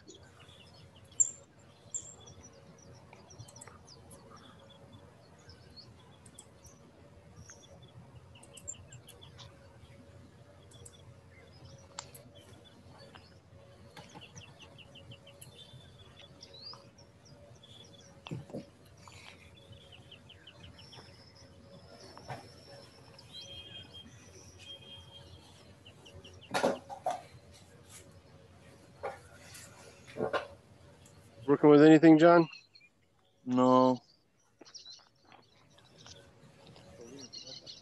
I hear some orange-chinned parakeets flying over me, but they'll never stay still long enough to get a picture.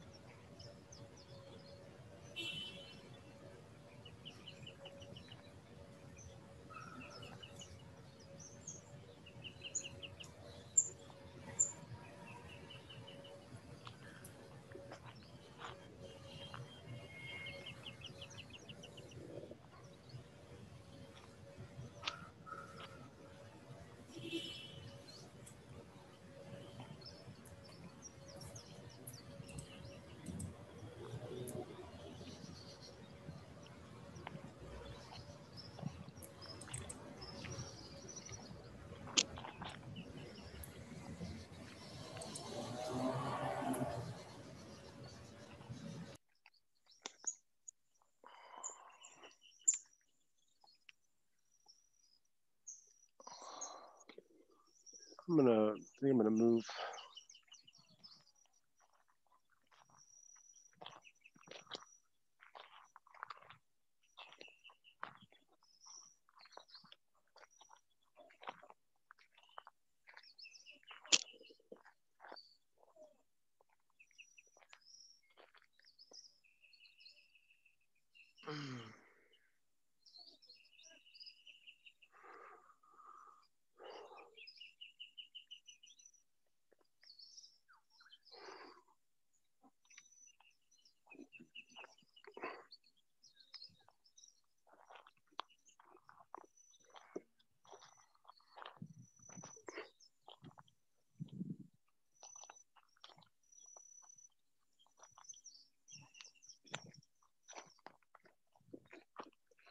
It's like the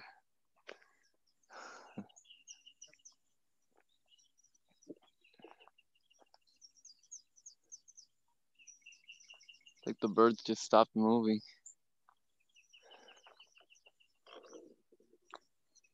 Do you see anything, Jared? Yeah, they're just too far away.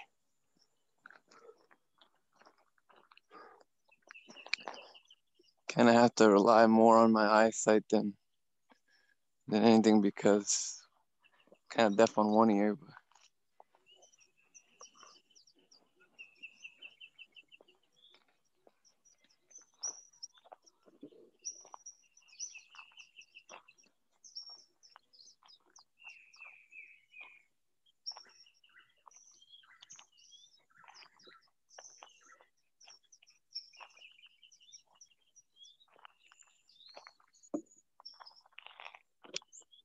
So we said we're gonna do 2 hours of birding. I think we're gonna stay a little bit longer because the sun's just now starting to peek through, and it should give us some really good lighting, and hopefully some birds pop out for that. So we're still going to do the driving tour Gamboa, but we're gonna do a little bit more birding. I don't want to quite give up on it yet.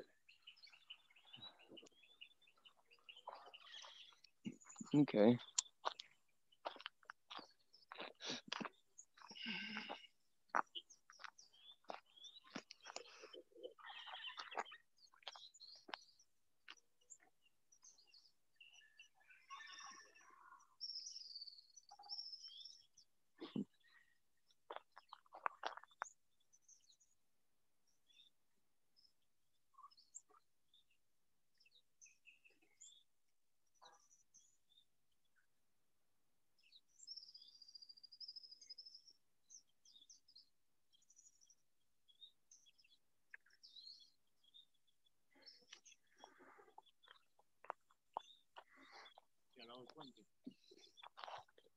Qué moja.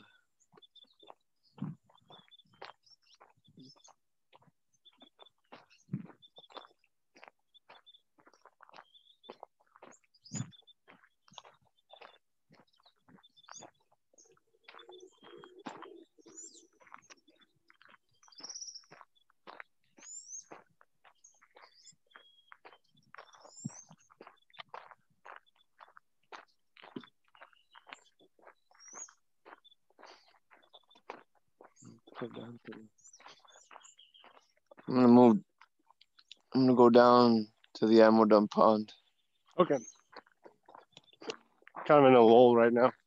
Yeah.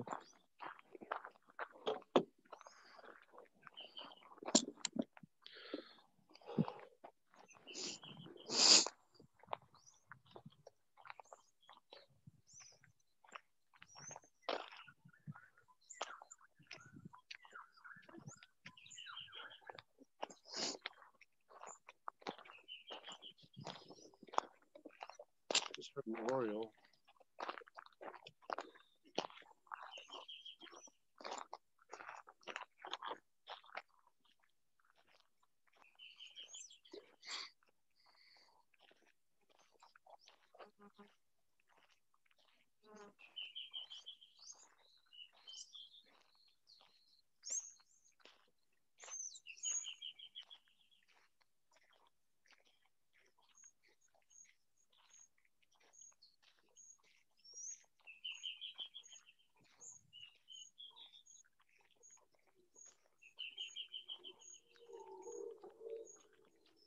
You hear the You guys howler hear monkey. those howler monkeys? Yeah.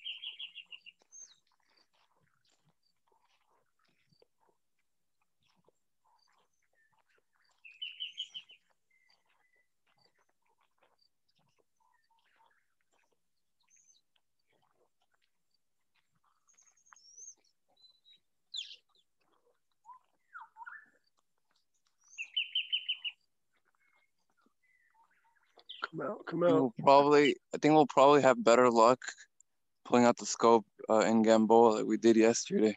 Yeah, we're definitely gonna do that.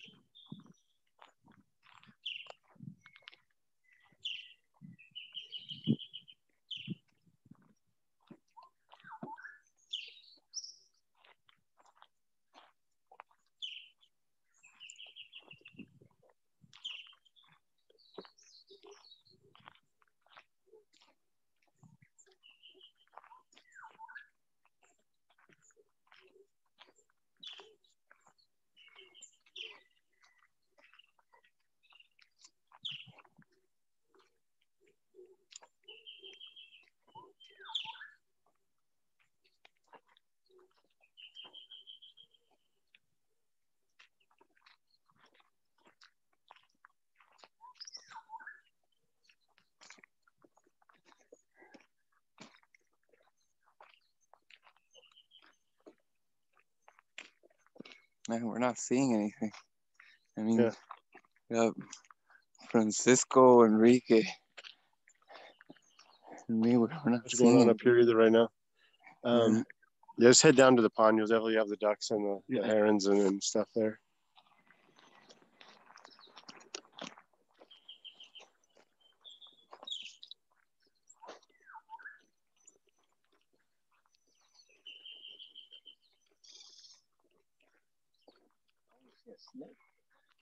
Oh, Enrique's asking for a snake. I want to see a snake. I want to see a snake, but from far away.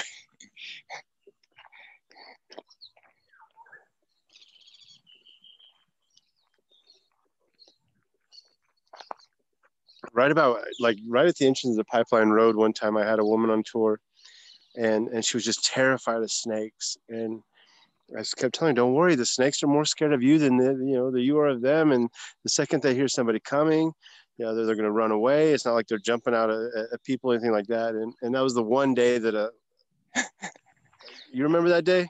I think so. The snake fell out of the tree right next to her. Yeah. There's a big one too. The tree boa. Yeah. Like not even a meter away from her, a snake just falls out of the tree. I remember this one time I had two girls from New York, and they were wearing sandals. You know how we send an email saying, wear closed shoes, bring a rain jacket. So the girls were wearing the sandals, and I'm like, didn't you read the email? And they're like, yeah, but we want to look good. We want to look glamorous. And like 2 minutes right after I said that, one of them had a baby snake tangled in her toes. And she screamed, and I'm like, oh my God. And it was a venomous snake. It was a coral snake, right? I think so, yeah.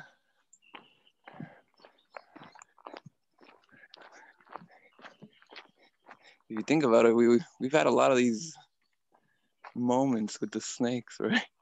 Yeah. That time we were on the boat, and there was a lady. We always ask, what animals do you want to see? We're taking requests. And this lady's like, I do not want to see a snake. And we're like, okay. So we're in the boat, and the snake came down the tree, and went in the boat, went across her feet. And she didn't see it. She was looking at the monkeys. And she didn't see it. I didn't say anything. I was about to say, hey, look, there's a snake, but I didn't want her to flip out and jump in the water. How close are you to having a view of the canal? About a minute. Yeah, we got a massive ship coming. Oh, okay. All right. Yeah, you guys are about to see one of those ships that's paying $1.2 million for a transit.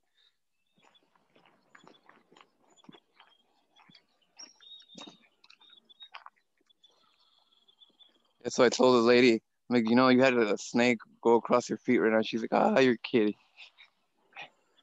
She never knew.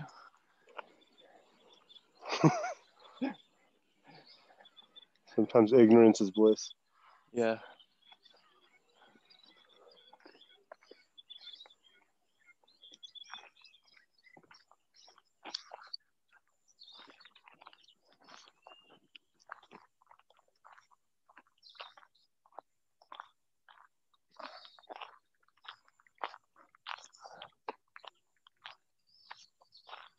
Oh yeah, that's a big one.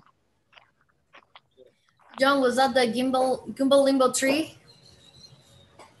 The Gumbo Limbo tree? Where? The one you were showing on the video? Valerie's asking. The peeling red bark. The tree. Yes. Yeah. Yes. Yeah. Gumbo Limbo tree was that red tree that you saw that was peeling. I would think that you have these trees on the eastern side of Texas. They range from the southern part of the U.S. all the way down here. And that's the tree they traditionally use for carousel horses. Yeah. But it has an interesting thing. In the dry season, a lot of the trees here lose their leaves, including the Gumbo Limbo. And here they call it India desnuda, or the naked Indian. And so this tree in particular, the Gumbo Limbo, it loses its leaves in the dry season, and then the red bark peels away to expose a green trunk, so the tree can still have photosynthesis through its trunk. Also known as a tourist tree because it's red and peeling. Yeah, that's what they call them in Florida.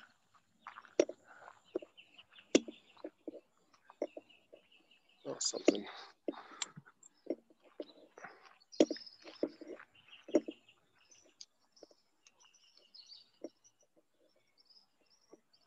Just got that crimson back tanager again. Just something to look at. Yeah. Something came out for me, and it's gone. Awesome.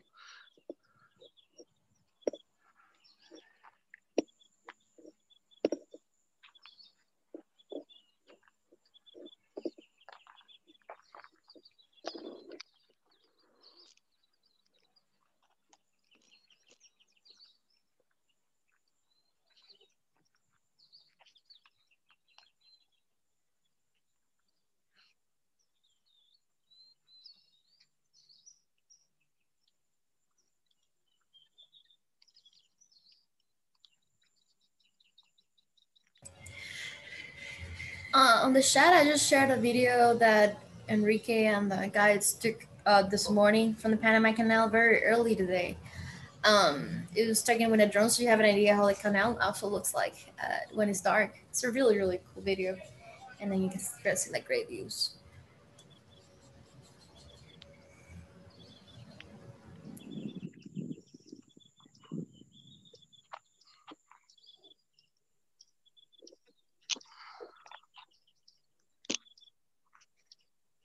And it was taken from a drone, so it's pretty much what the view that the birds has. Yeah. But can I have the screen, Cynthia? Sure. Yeah. There you go. I have I think it's an Annie, but I'm not sure which one it is yet because he's behind the leaves. You should be able to zoom without any problems. Let me know. Okay. There it is.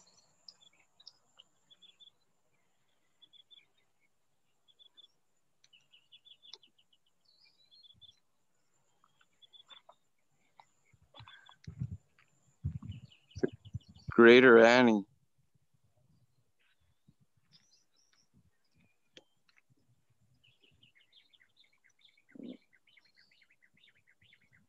You see him? Kind of looks like a crow. Kind of looks like a grackle. Beautiful, like black feathers that with the sun kind of look purplish, bluish.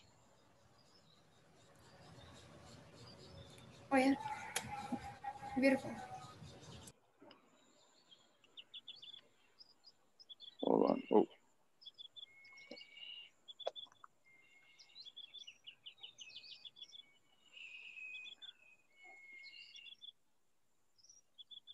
Oh.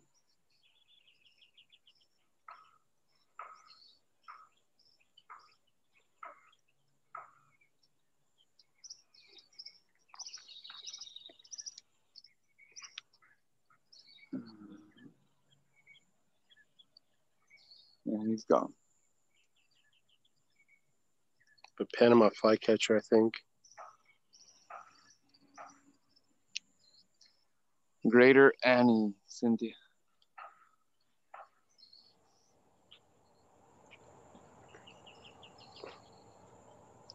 Like I said, you guys can see better than I can on this. Does this bird have a little red crown on it?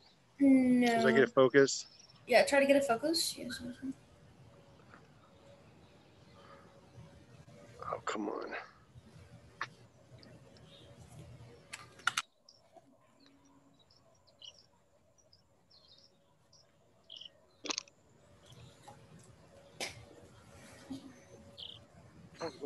Okay, here, sorry.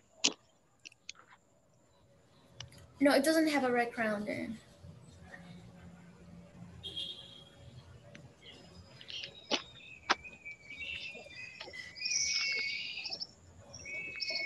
It's not a Panama flycatcher. I just can't really see it very well through my screen. Hold on, Cynthia. I think I have the Greater Annie again. Okay, there you go. Let me see here. I think it's...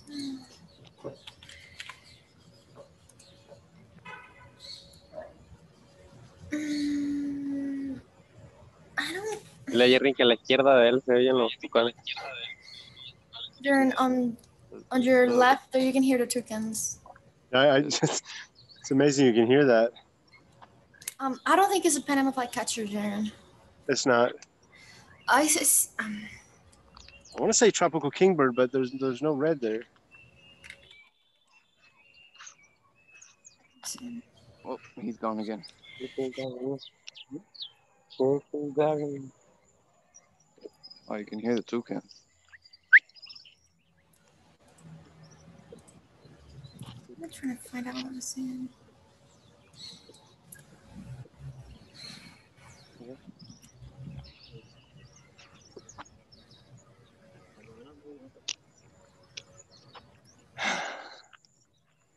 Jim, can you take a look at the bird on your screen, trying to see?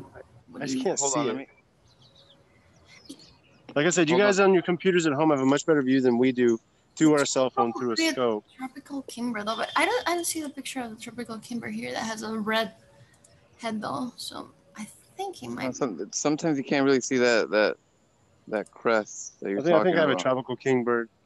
Yeah, those are the ones that are most common. So there's absolutely no crown there. That's okay. Sometimes you can't see it. Yeah. I'm gonna go back up on the hill here because there's a ton of toucans making a bunch of noise. Purple gallinule on my screen. Oh wow, that's a beautiful shot of the Purple John. Wow. Yeah. Of course. Kind of close too. I mean, he's beautiful. Like 10 feet away, 15 feet away from me. And you can really appreciate those colors and the candy corn beak.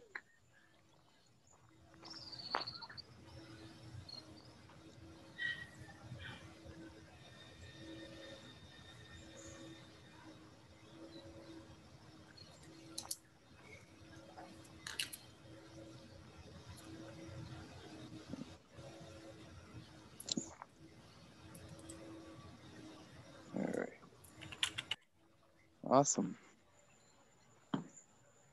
Awesome possum.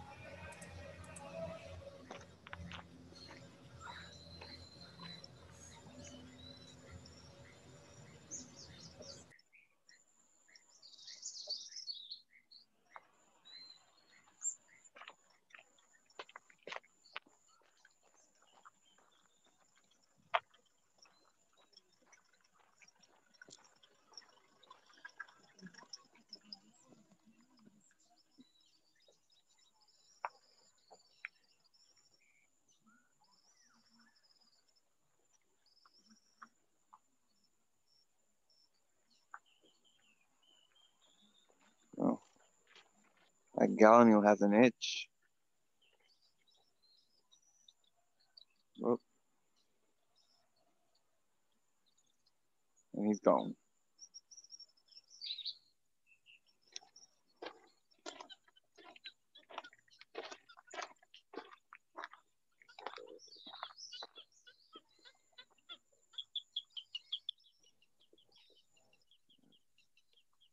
Gallinule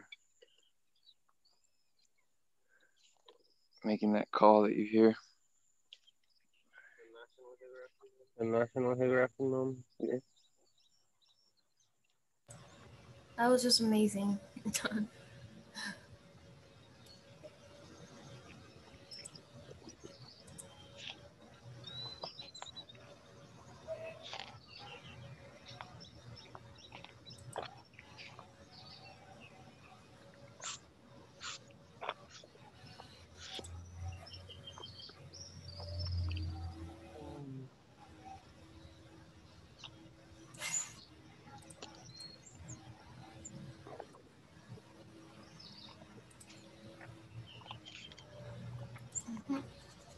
Well, Jaron, I think you should work your way down here.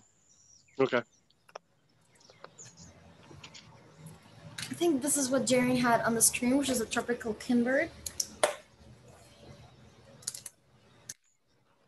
Just wish I had a better view of it.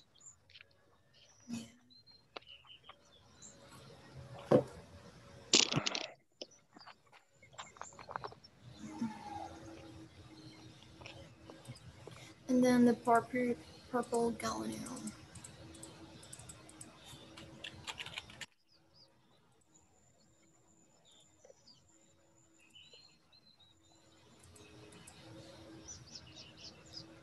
Oh, you want your screen back then, aren't you? Yeah. Hold on. I think that there's a tiger hen that looks like he's about to get something. Okay. We had so far 20 birds. Okay. 20 birds, yes. And a green iguana and a Central American agouti.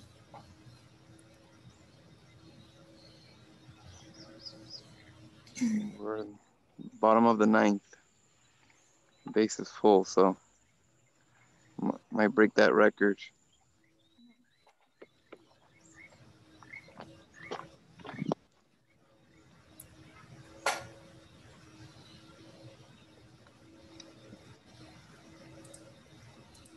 Oh, there.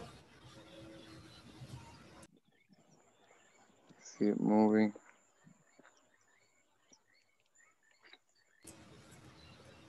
The green iguana, yeah. Hey, don't forget the iguana. That was one of the first ones, right? Mm-hmm.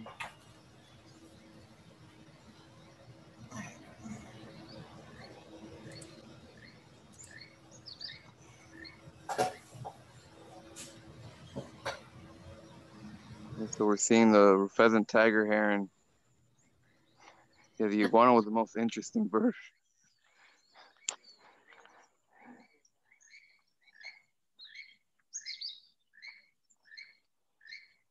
Yeah, I got him right here.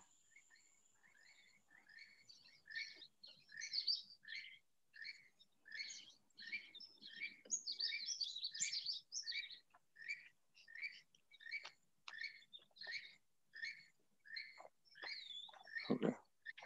I'm gonna.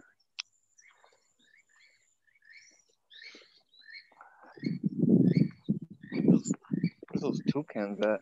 Is it me or I can hear a lot of toucans? Yeah, they're really close to me, but they're kind of well hidden. I'm trying to get a good angle on them. Okay, gotcha.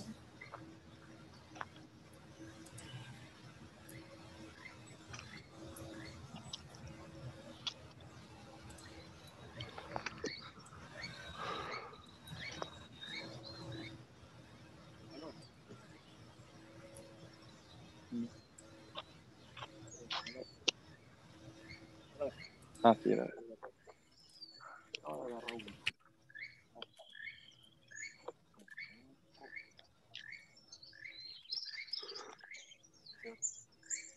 Sí, I see it.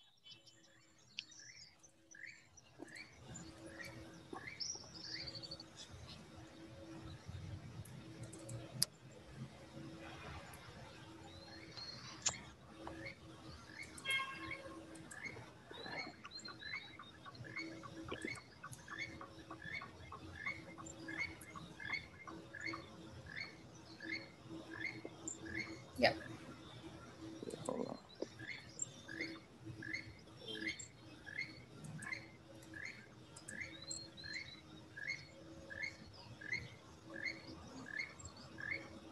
So anyway, the tree that I have my scope on right now is where the toucan is. You just can't see him.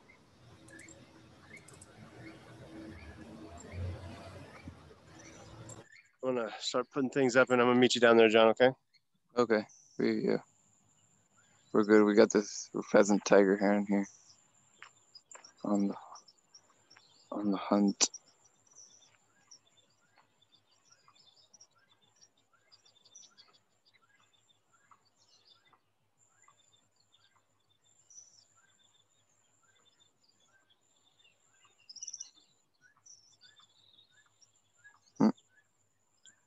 A little splash. Maybe something got.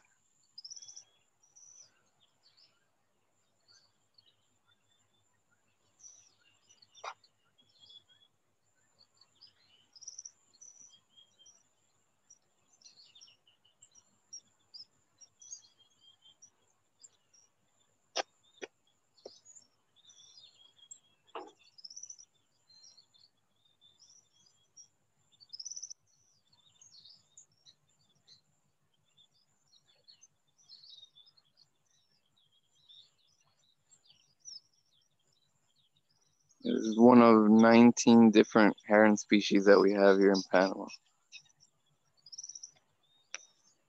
It looks like it got something.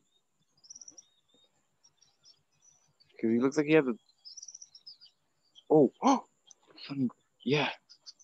We gotta get that one. Hold on, guys. I think I saw a rare one. I think it was a sun bittern. Yeah, I see him. Hold on. Oh, man.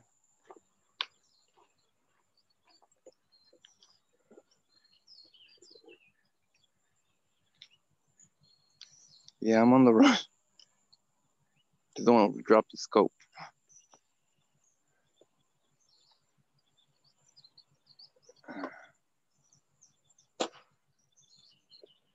Nothing.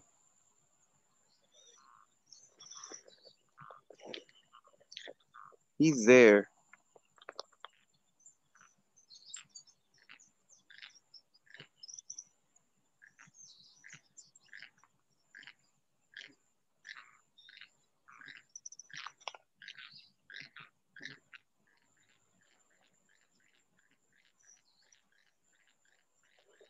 It wasn't a sun bittern. It was a least bittern.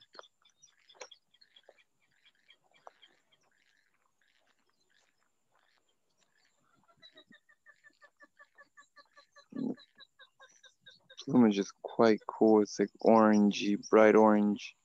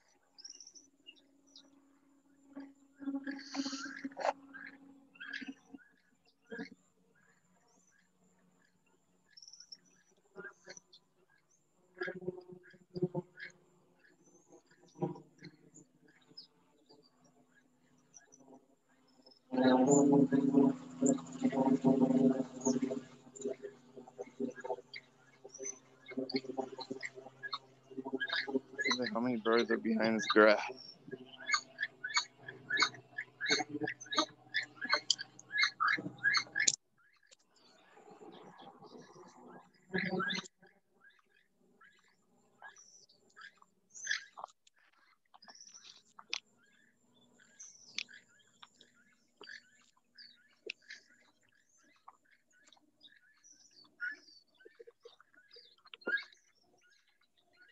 I have some toucans on my screen before I head out.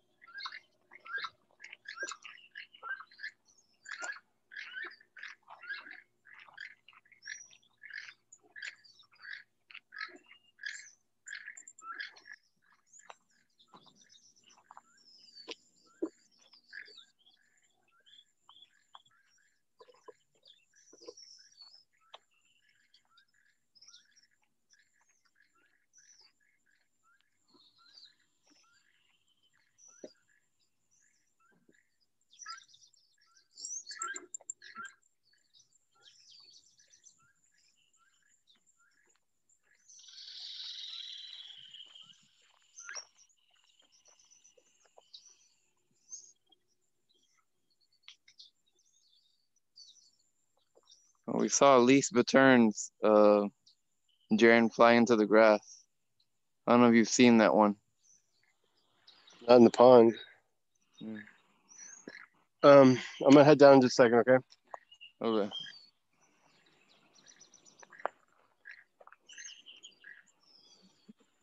I want to be waiting patiently for this bird to hopefully show up again.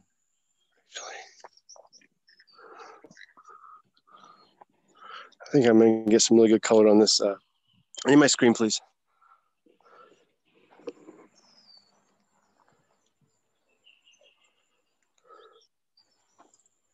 If you just show his face again. The toucan just flew over my head and into into the trees right here, which means if he'll pop his head out there, I'll be able to show you the colors without the sky dulling it.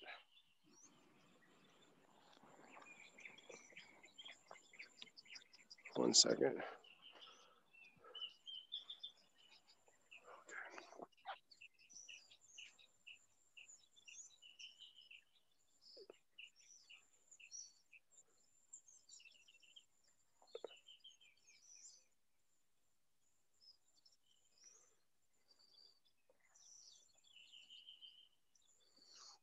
Come on. Playing hide and seek with me.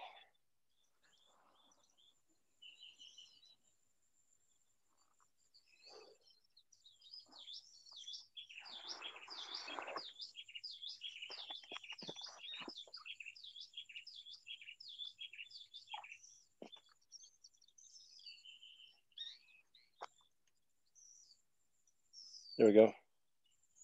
There's the colors. He's still playing hide and seek, but at least you can see some color there. What do you have there? The keel build, but he flew into a tree, so I have some good lighting on him. Yeah. And he's eating. So maybe he'll sit there for a second.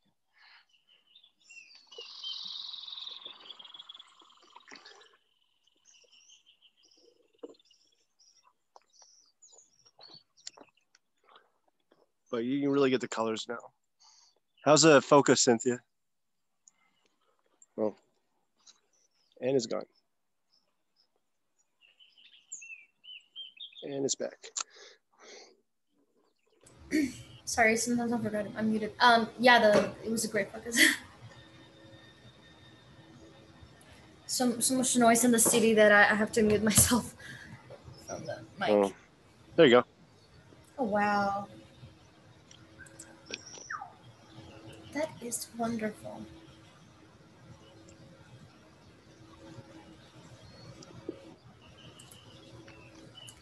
Wow. And he's gone.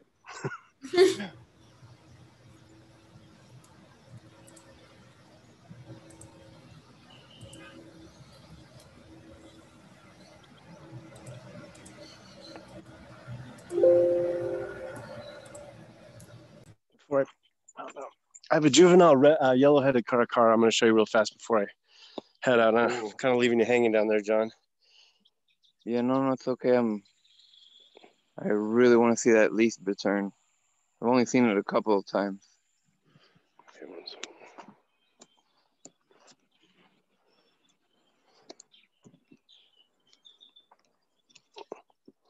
Okay.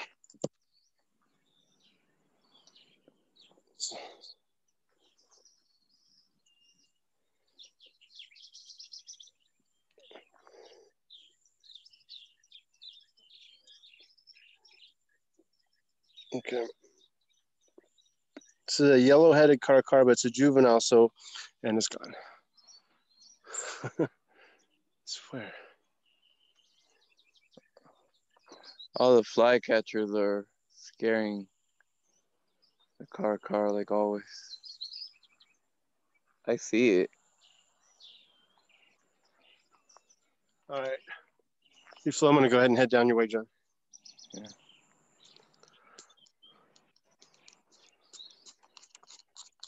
We'll probably see some yellow-headed cars and get.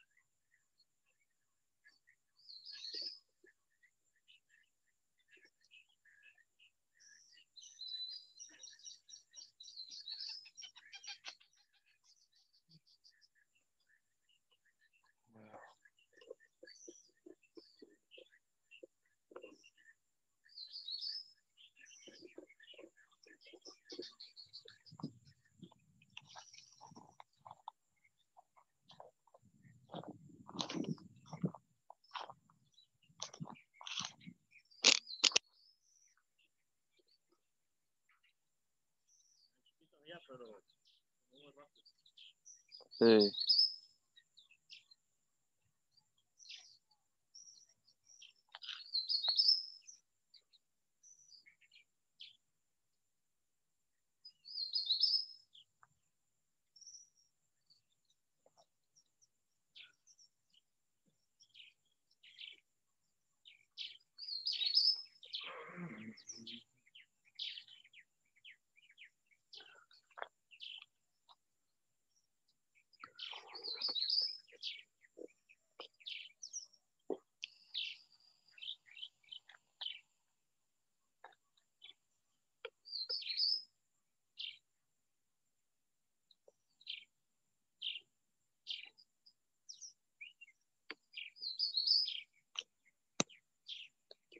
I think Enrique sees something. I'm gonna focus in on the bank swallows and southern rough-winged. What do you see, Enrique?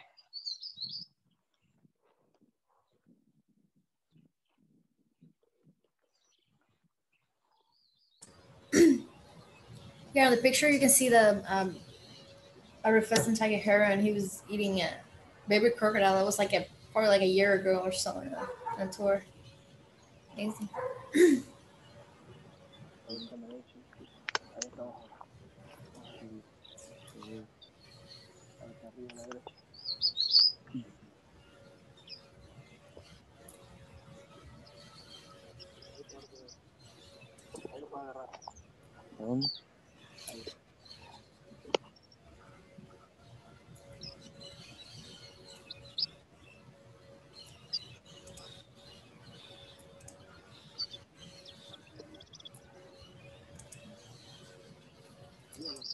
Sí. Sé dónde está, pero...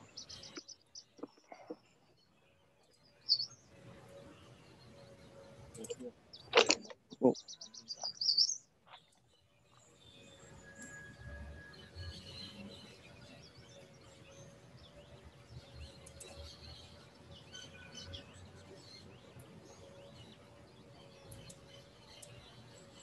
Way too tiny. You need a screen, man? No, it's okay. It's really hard to see. I'm just showing some of the pictures that I wasn't able to show for that long because you have the birds on the screens. The camouflage too well. Aquí ves, está aquí. En la grito, ¿ves? I don't see it. Pointing with the laser. Ah, yeah, see. Yeah, with a variable seed eater.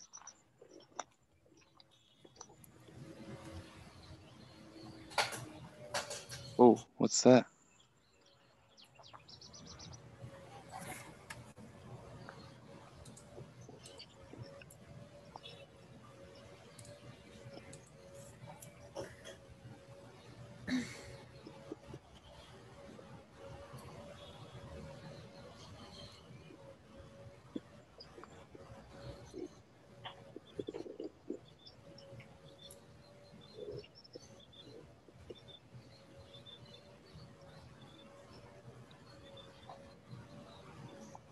All right, hold on.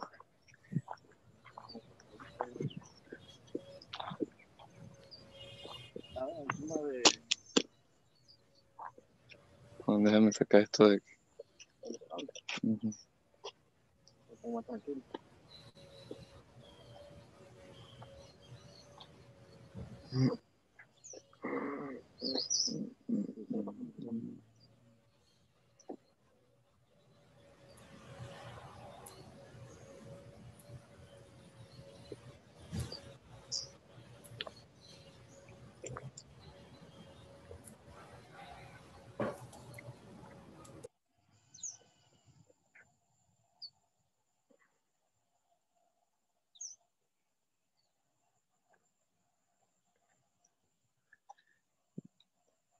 Yeah, I think these are bank swallows.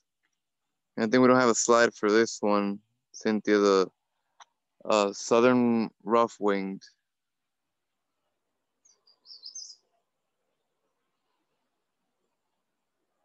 There's backlight. So. Yes, swallows.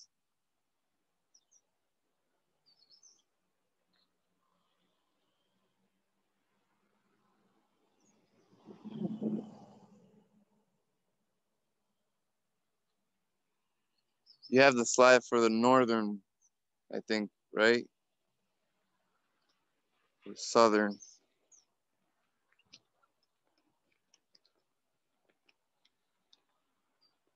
Can you hear me, Cynthia?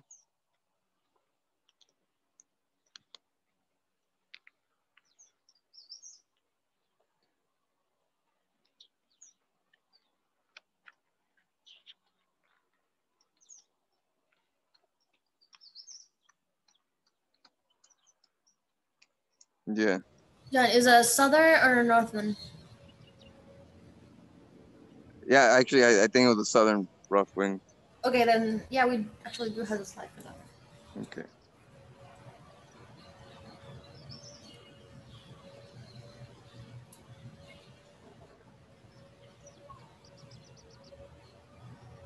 Actually, I think.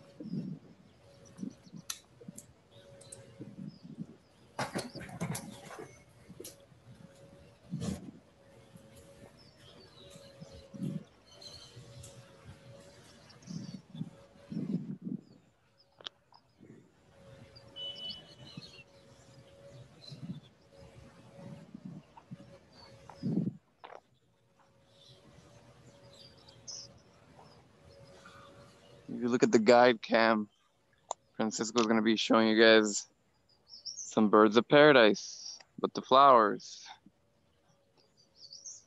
These reddish, yellowish, orange flowers. There's more over here.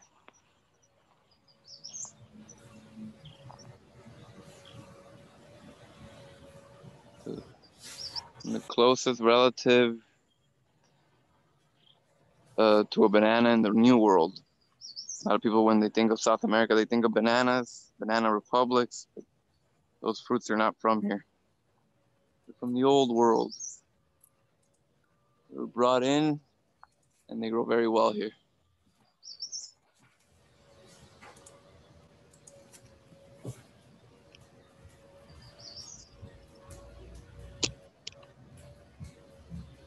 What do you think? Okay. I'm gonna keep this.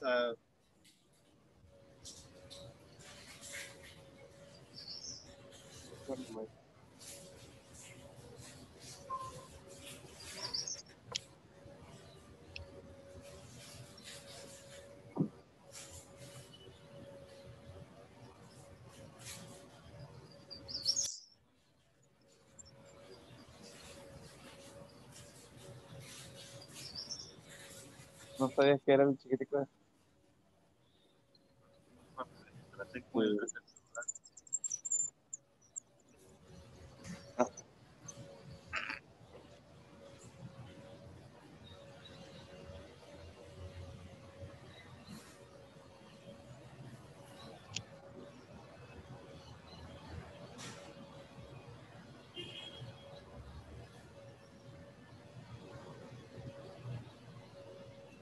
Mic on. All right, so we're getting all ready here. We're going to 1 second. Do a little driving tour of Gamboa here. As you can't tell, the car washes have not been open in 6 months.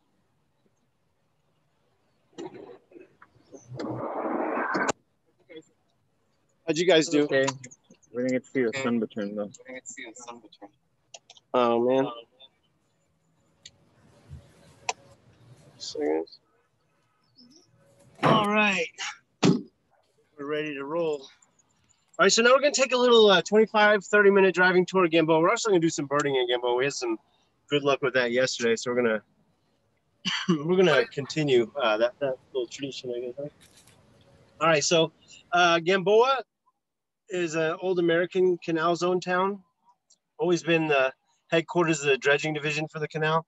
And when the Americans were here, maybe about 1,500 to 2,000 people lived here. Excuse me.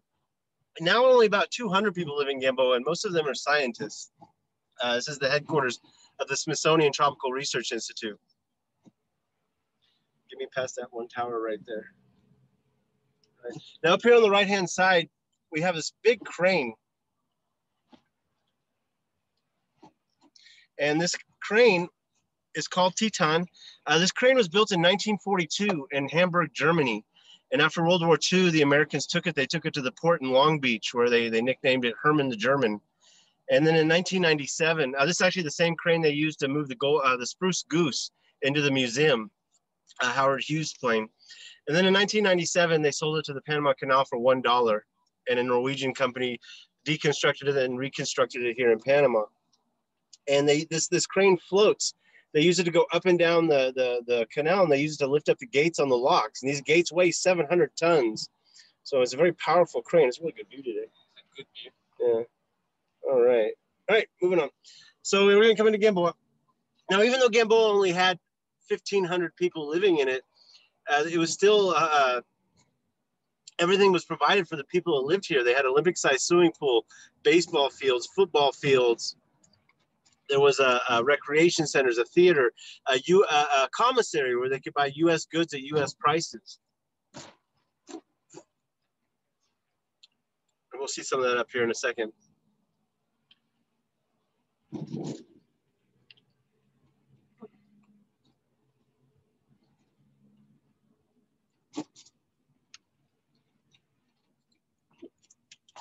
All right.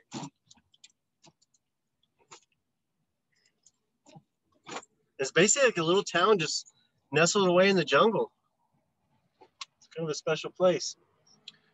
If I could live anywhere in the world and I didn't have to drive to the city every day, this is where I would live. Just basically your backyard, it would be rainforest.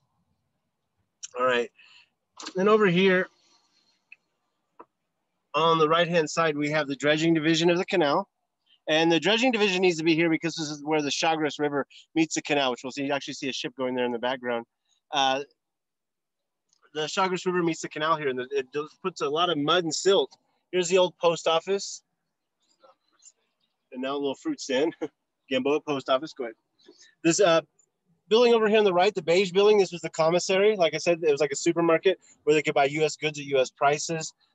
Over here we have the old theater, which is now kind of repurposed into a little store and some apartments. The police station right up here on my right-hand side, the headquarters of the ecological police who are here to protect the rainforest.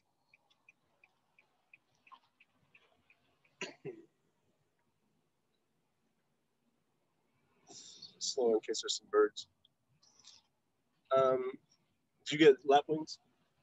Okay. And here we have the tennis courts. You know, where else in Latin America are you going to find a baseball field, number one, but a baseball field named McGrath Field? I'll show you in a second. Did you get a tropical mockingbird? No. This one right there. Isn't it? I flew off. Out on the grass, there's a tropical mockingbird. You want to get the scope out or no? Yeah, there's a tropical mockingbird out in the grass.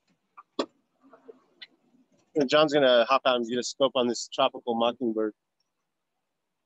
See him right out there?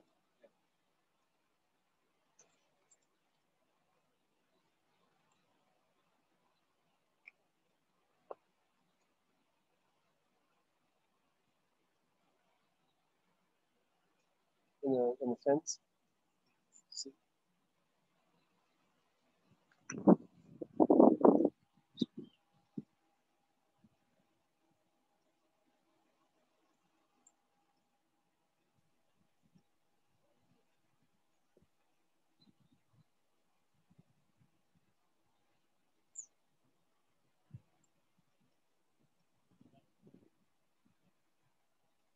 You see the lapwings? He kind of looks like a little roadrunner. Tropical mockingbird. Really good.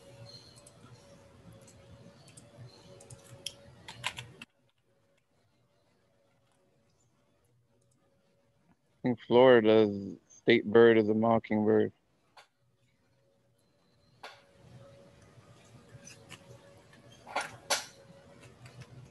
Whoa.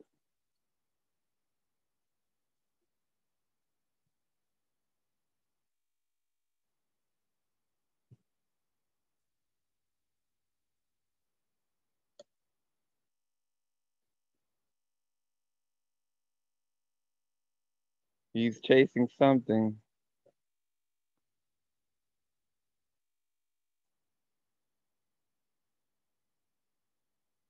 Tropical mockingbird. What do you see? Oh, variable seed eater. Hold on.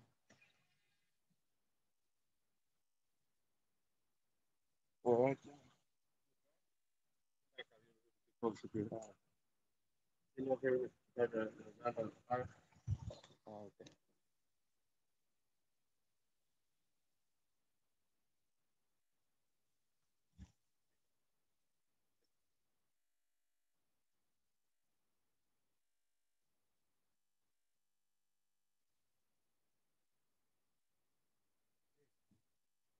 Hold on.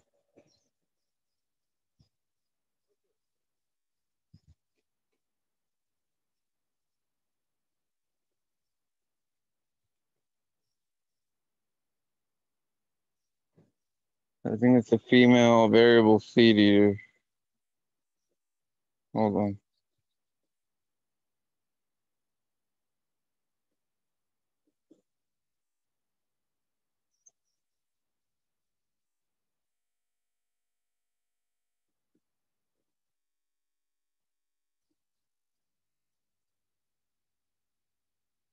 There you go.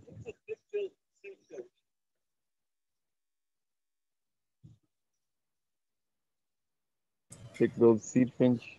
This is like kind of like hiding behind the One from the pop up out of the grass. Yeah.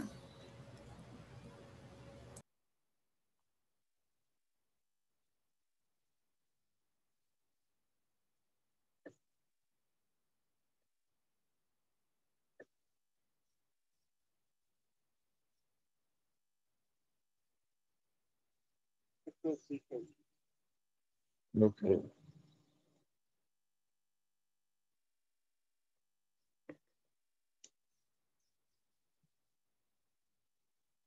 Also variable two different species. Thick-billed sea finches and variable sea beavers. Got a better view over here.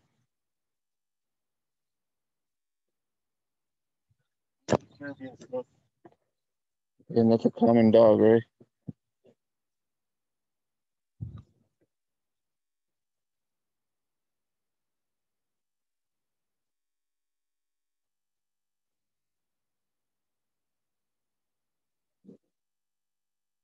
So variable seed eaters and thick-billed finch.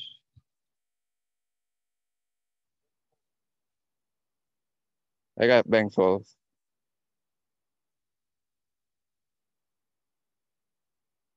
Yeah, there's about 1, 2, 3, 4, 5, 6, 7, about 8 individuals.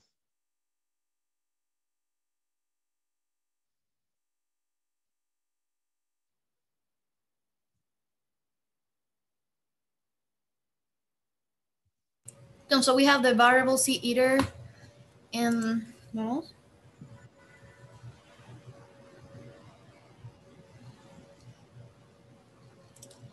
Oh, John. Yep.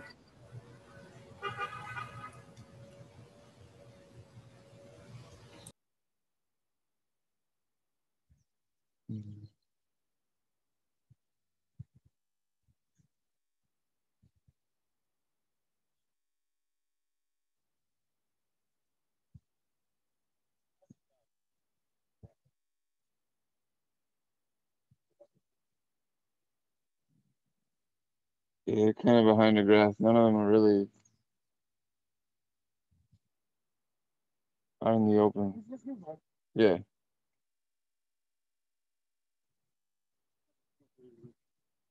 Okay.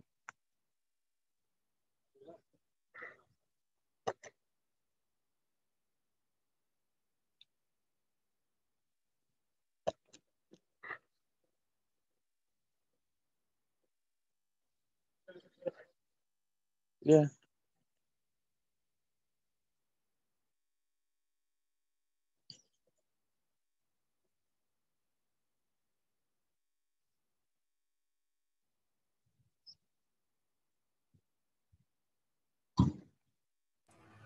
John. John. John? What do you need from John? Oh, what was the name of the other bird that was with the variable sea eater? Thick-billed sea finch.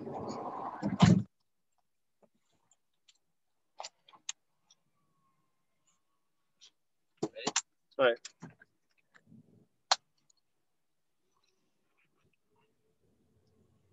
All right, so yeah, there's a little baseball field birding.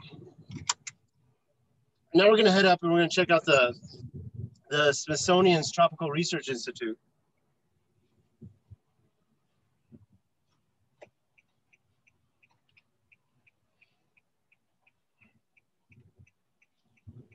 The time where they released the dogs. Mm-hmm. The time? Oh, they let them out to play. So yeah, the ecological police has a dog rescue, and John was saying this is the time of day that they let the dogs out to roam around Gamboa to play. Excuse me. Let's go check out the Smithsonian. Drop me off at the indoor labs, and you go him to that one stretch there and see what you can find. All right. It's kind of like a nice overcast, beautiful morning.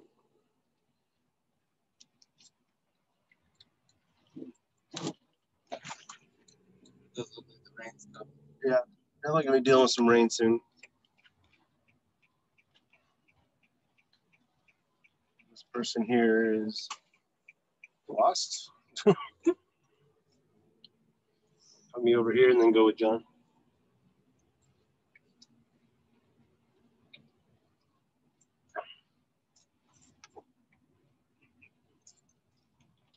All right. I'm gonna hop out. They're gonna head on and go look for some birds up ahead while I do a little spiel here. All right, so this right here, this is the Smithsonian's Tropical Research Institute. For you guys from the United States, this is your tax dollars that work for a good thing for a change. Right here specifically, we have the indoor labs where they have more of the sensitive equipment. I'm gonna show you the outdoor labs here in just a minute or so. But they're doing what they call bioprospecting here. They're looking for potentially the next cure to cancer here in the rainforest. For example, we didn't see one today, but let's say we had seen a sloth. We'd probably notice a bit of a greenish tint to the fur, and that's because the sloths are so slow that they can't groom themselves. So there's like a little ecosystem growing on their back. Now, what the Smithsonian has discovered here is there's about 85 different unique species of fungus and algae that are only found in sloth fur. And they've discovered that about half of those have big time antibiotic properties. There's a good view of it. And they've had a huge success, a whole wide range of diseases, everything from breast cancer to malaria with these antibiotic enzymes that they're finding in these sloth fur. Now also the leafcutter ants. If we were to see leafcutter ants, you'll see the leafcutter ants carrying the leaves back to their burrow, but they don't eat the leaves. What they do is they feed it to a fungus, and then they eat the fungus. Now, in order to protect that fungus from other fungi and bacteria, they excrete an antibiotic enzyme on the fungus. And they've been using the same antibiotic enzyme for the last 12 million years, which that could be a game changer for us. You know, our antibiotics are obsolete after 10, 15, 20 years. Cynthia, can I have the screen? Now you notice on my screen while John's getting set up, all these big empty grassy areas with streets. This used to be all housing. They had these multi-level, multi-familiar housing here, where anywhere from 2 to 12 families would live per building. And we'll see those up ahead. Now, if you guys are a baseball fan, this corner I'm walking on right now, this is where Rod Carew grew up. His house that he grew up in is long gone, but this is where he would have grown up on this street.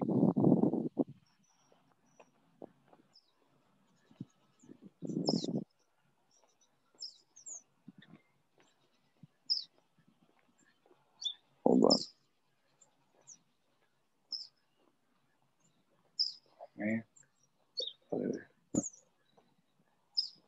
Man. Now here on my screen, I have the outdoor labs for the Smithsonian. All of these domes and these enclosures that you see here, these are, they're doing experiments here. Basically, they can control the carbon dioxide, the nitrogen, the oxygen levels in these domes, and they can raise and lower the temperatures. And they're seeing how climate change is affecting different plant species. You know, one thing, if you're a fan of chocolate, for example, you might want to eat as much as you can right now because it could literally be extinct here in just a few years. John, up by the bench up there? Uh-huh. No, okay, no, it's just a guy in Esso. There's black vulture. I thought it was something else. So, you know, the cacao plant where the chocolate comes from has a very specific temperature range that it can live in. And if the temperature is raised too much more, chocolate could become extinct. So we're actually getting funding from candy bar companies like the chocolate, like Nestle type places, Hershey's. House wrens, I think. What do you have? I think they're house wrens on the barbed wire.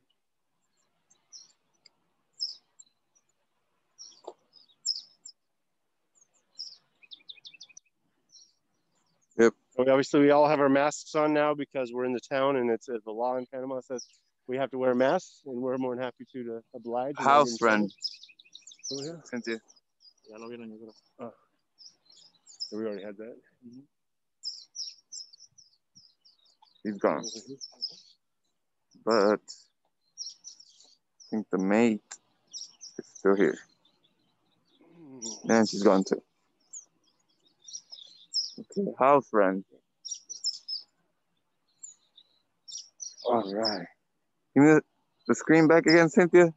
See a red-crowned woodpecker. Oh, nice. Woodpecker. I think we're going to break our record today. We're at 25 now. And now with the woodpeckers, 26. Wow. Awesome. Red-crowned woodpecker.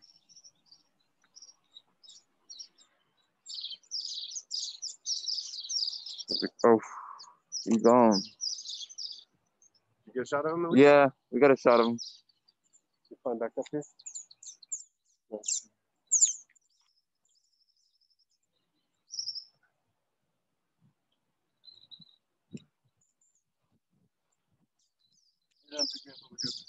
Okay. What? Awesome. House rent.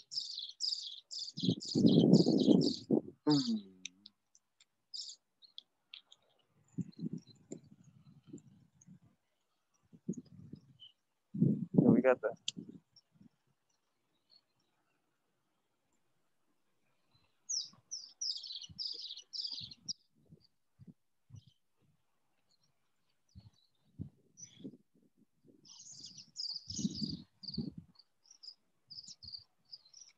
So also the Smithsonian, they also have an insect farm here.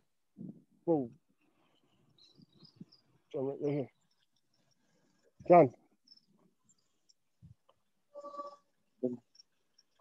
What do you see?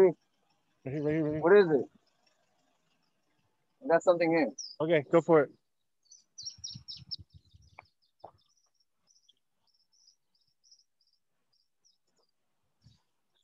Stay with John. Want to do this?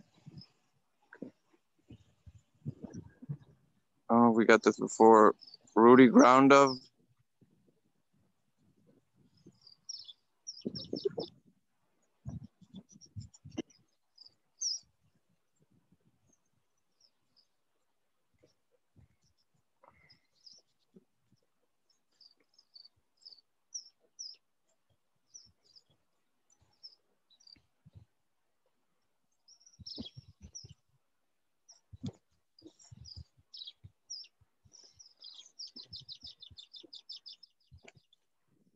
I'm just seeing a little gooey over there in the grass. Okay, so let me get.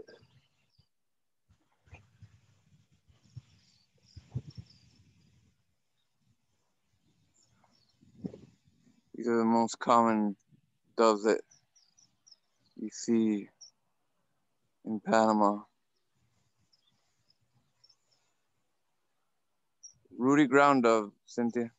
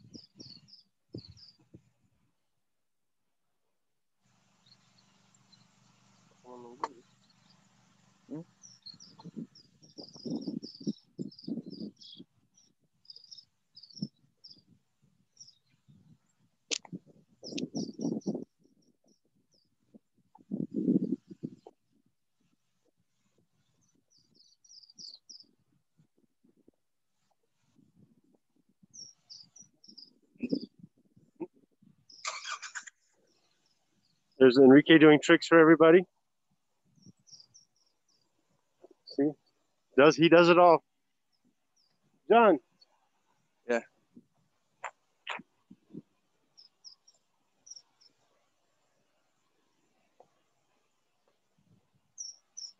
Get in the bus.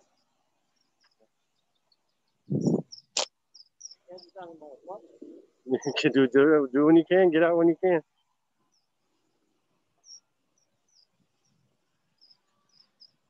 All right, so like I said, they have an insect farm here in the Smithsonian. I'm going to show you the amphibian rescue here in a second. And they're saving toads, actually. The difference between a toad and a frog is that a toad breathes through a skin.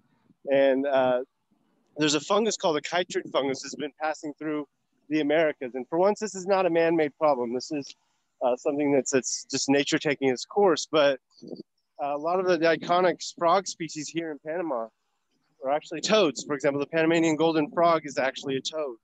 And this chytrid fungus dries out the skin and suffocates them. So a lot of scientists with Smithsonian, a lot of other organizations, they had to come and get as many of these frogs out of the wild before this fungus came through. So, probably the most iconic frog species in Panama, the Panamanian golden frog, you cannot find in the wild anymore. So they take them, they've taken them to this amphibian rescue, which is up here on the left-hand side.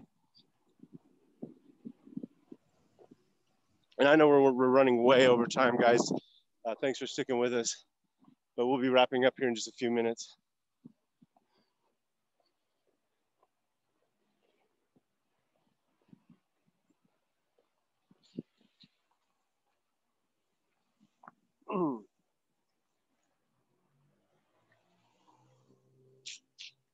And this is that amphibian rescue. It's completely shut off right now because of the pandemic. So normally we could go in and check out, through the window right there, see some of the amazing work that's happening. But, obviously it's closed because of the pandemic, as is pretty much everything else in Panama.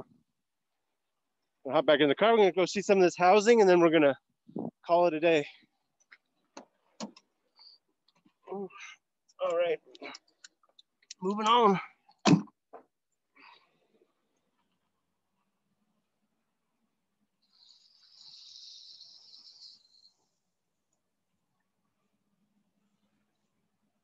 And we'll be doing these birding tours next week. I think we have a couple of days already set up, Wednesday and Friday. You guys are more than welcome to come back and join us as many days as you like. They're all free. And all you have to do is sign up on our website. Now here we see this old iconic Canal Zone housing, all wooden construction. The Americans wanted to build everything out of lumber, which is not that great. And actually, we have a little goody up in the road. I don't know if you guys can see him crossing there. Which is not that great for in the middle of the jungle. Actually, over here, I want a little bit closer. Yeah. This one here, he's chowing down in the middle right there.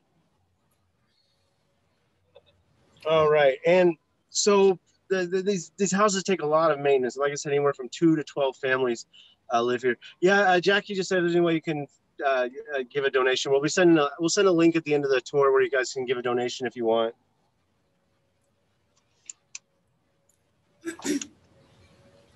He's gone. But that's totally optional. We're just happy to be out doing what we do. This is where we belong. Been cooped up in for the last 5 months. So I'm going to show you guys before we get to the river. Like I said, we'll let you guys go here in just a couple minutes. So appreciate you sticking with us. So there's the same dog we saw at the baseball field. he's getting around. So all the religion even was provided by, I said everything was provided by the government. Everything was provided by the government, including the religion. And all the major denominations of churches had a church built for them by the government.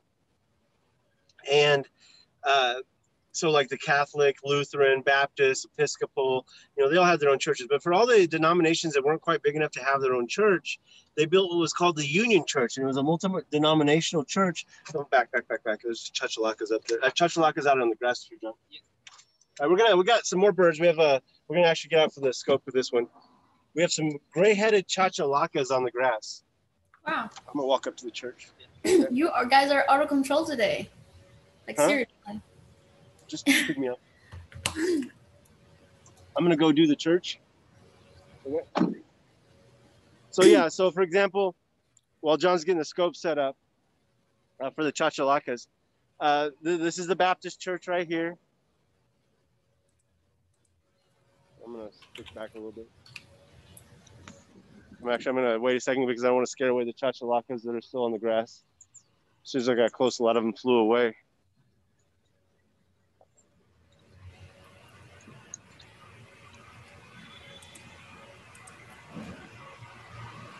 This is a gray-headed chachalaca.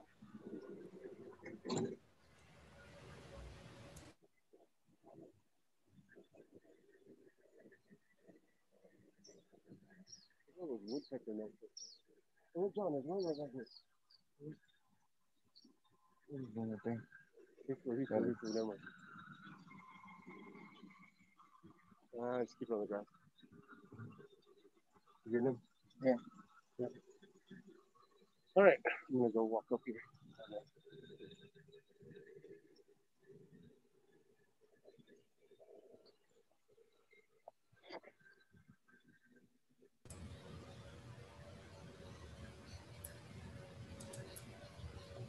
This was the elementary school. It actually still is the elementary school. They still have classes actually back over there. Sorry. This was the original elementary school. Now it's owned by the Smithsonian.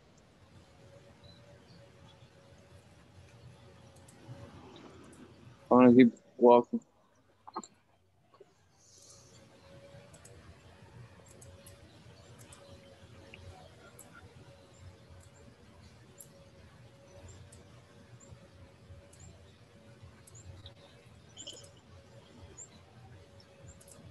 A lot of noise down here by the canal.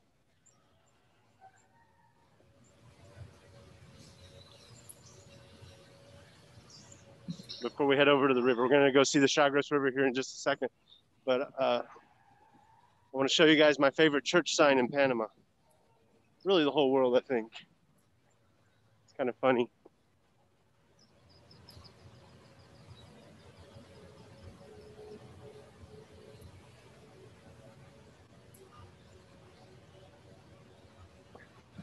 There you go.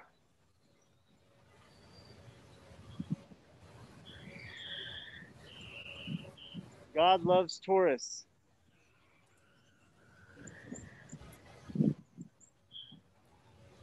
All right, now we're going to head over by the river, and then we're going to call it a day. Turn off the light. River.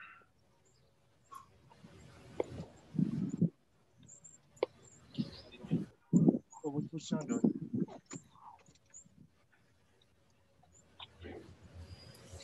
Hey, you guys turn left and pick me up over here. Do a loop. Yeah. What's he looking at? I saw a clay-colored thrush. Oh, okay. It kind of flew, so if you want to keep going, I'll meet you at the lighthouse. Absolutely. Okay. He's going to meet us over. We'll walk that way.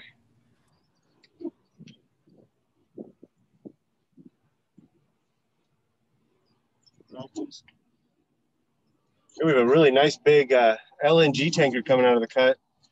This ship here is paying around $600,000 US for the transit. Just drop me off up there.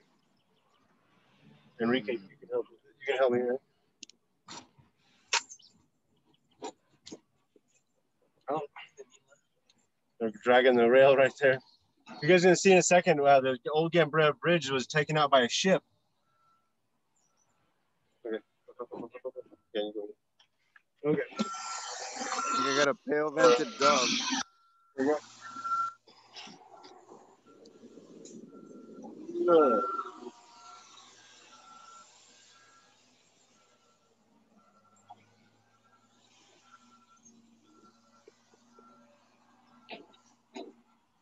Oh, sorry.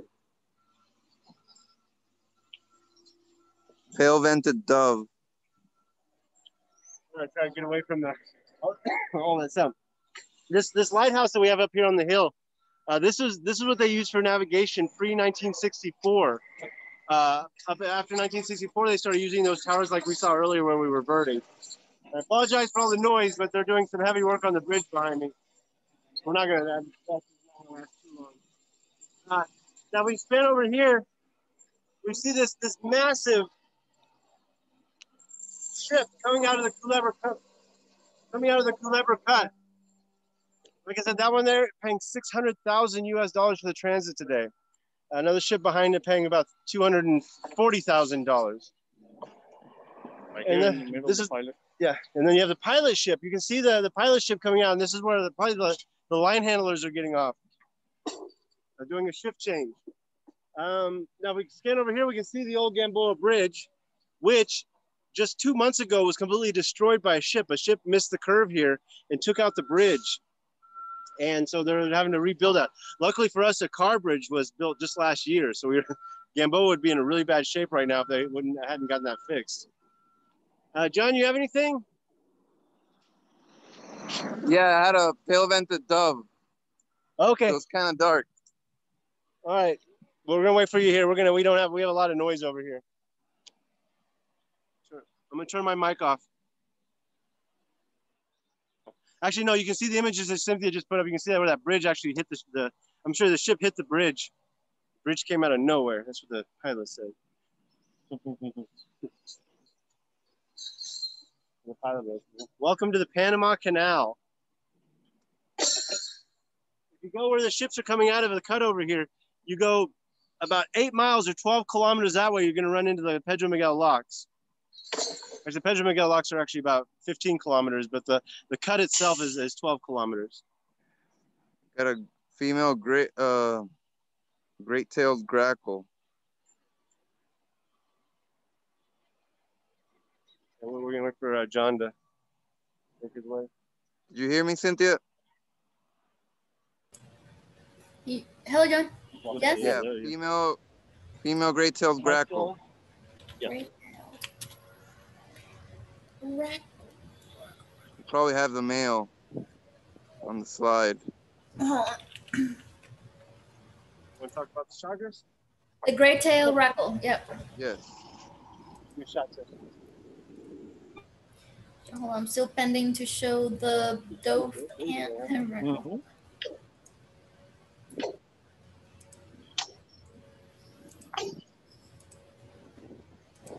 Wait for John. Yeah, I'm walking towards you guys. I'll be there in a minute. So this is the famous Chagres River. This is the river that gives the canal about 40% of all of its water. This is the river that they dammed up to make the canal. So, without this river, we wouldn't have a canal as we know it. And that's also why the dredging division is here in Gamboa. All of this mud and silt's deposited into the canal right here.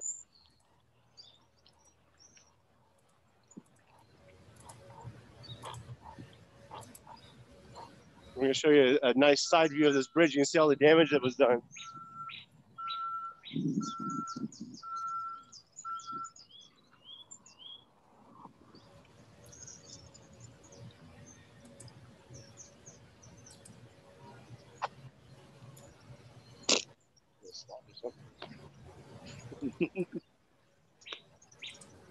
Yeah. So here to the right, you can see that bridge totally destroyed by the ship. And I'm going to zoom in on it a little bit. There you go. I think you get better angle over here.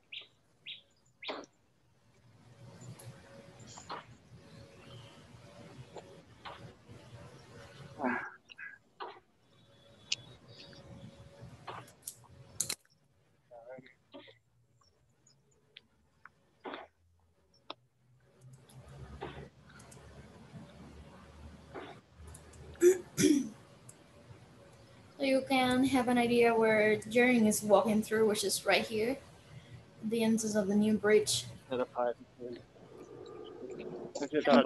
here too. Cynthia, how many birds did we get today? Yeah, we did. That's the ones that were in the grass by the church. Hold on. We have 30 birds. Nice. Wow, I think that's our highest number so far, if I'm not wrong. Yeah. Our new record. Wow.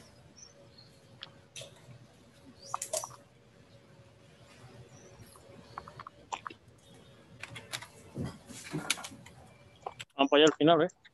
Allá debe haber We'll bastante. keep walking while they're getting their stuff figured out. Stop saying hi. Stop saying hi. He knows. Yeah. You missed it the other day, dude.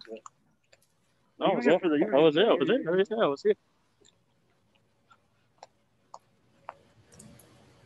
So on the other side of this bridge, it's a lockdown. This is the Freedom Bridge right here. On this side of the bridge, we're in the Cologne province, so everything is open, more or less. On the other side of the bridge, Panama province, which is completely locked down. It's like the bridge of no return in North Korea. Where are you guys going? We have a nice view of the Chagres. Mm-hmm. Waters up high. Really high.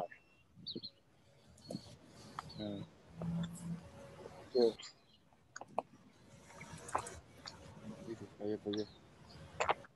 All right.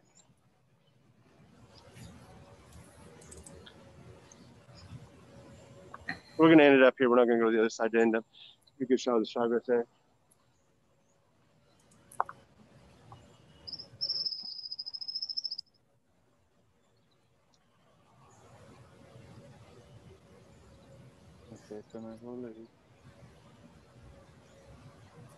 All right, so we're gonna end the tour here. We're gonna get all the guys out.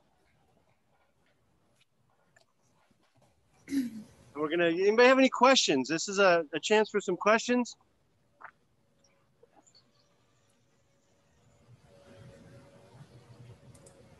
Guys, see if there's any questions on the chat popping up. Not yet, no. Thank you so much. This has been a record day. This was stellar. Thank you so much. If you guys know anybody that would, if you guys know anybody who would like to do this, pass the information along. Like I said, this is free for everybody that wants to experience it. Yeah, right. So, yeah, I'm gonna switch the camera. It's gonna get fuzzy. That screen's cracked. But hey, thank you guys so much for coming out today, and hopefully we'll see you guys again. Bye from Panama. Bye.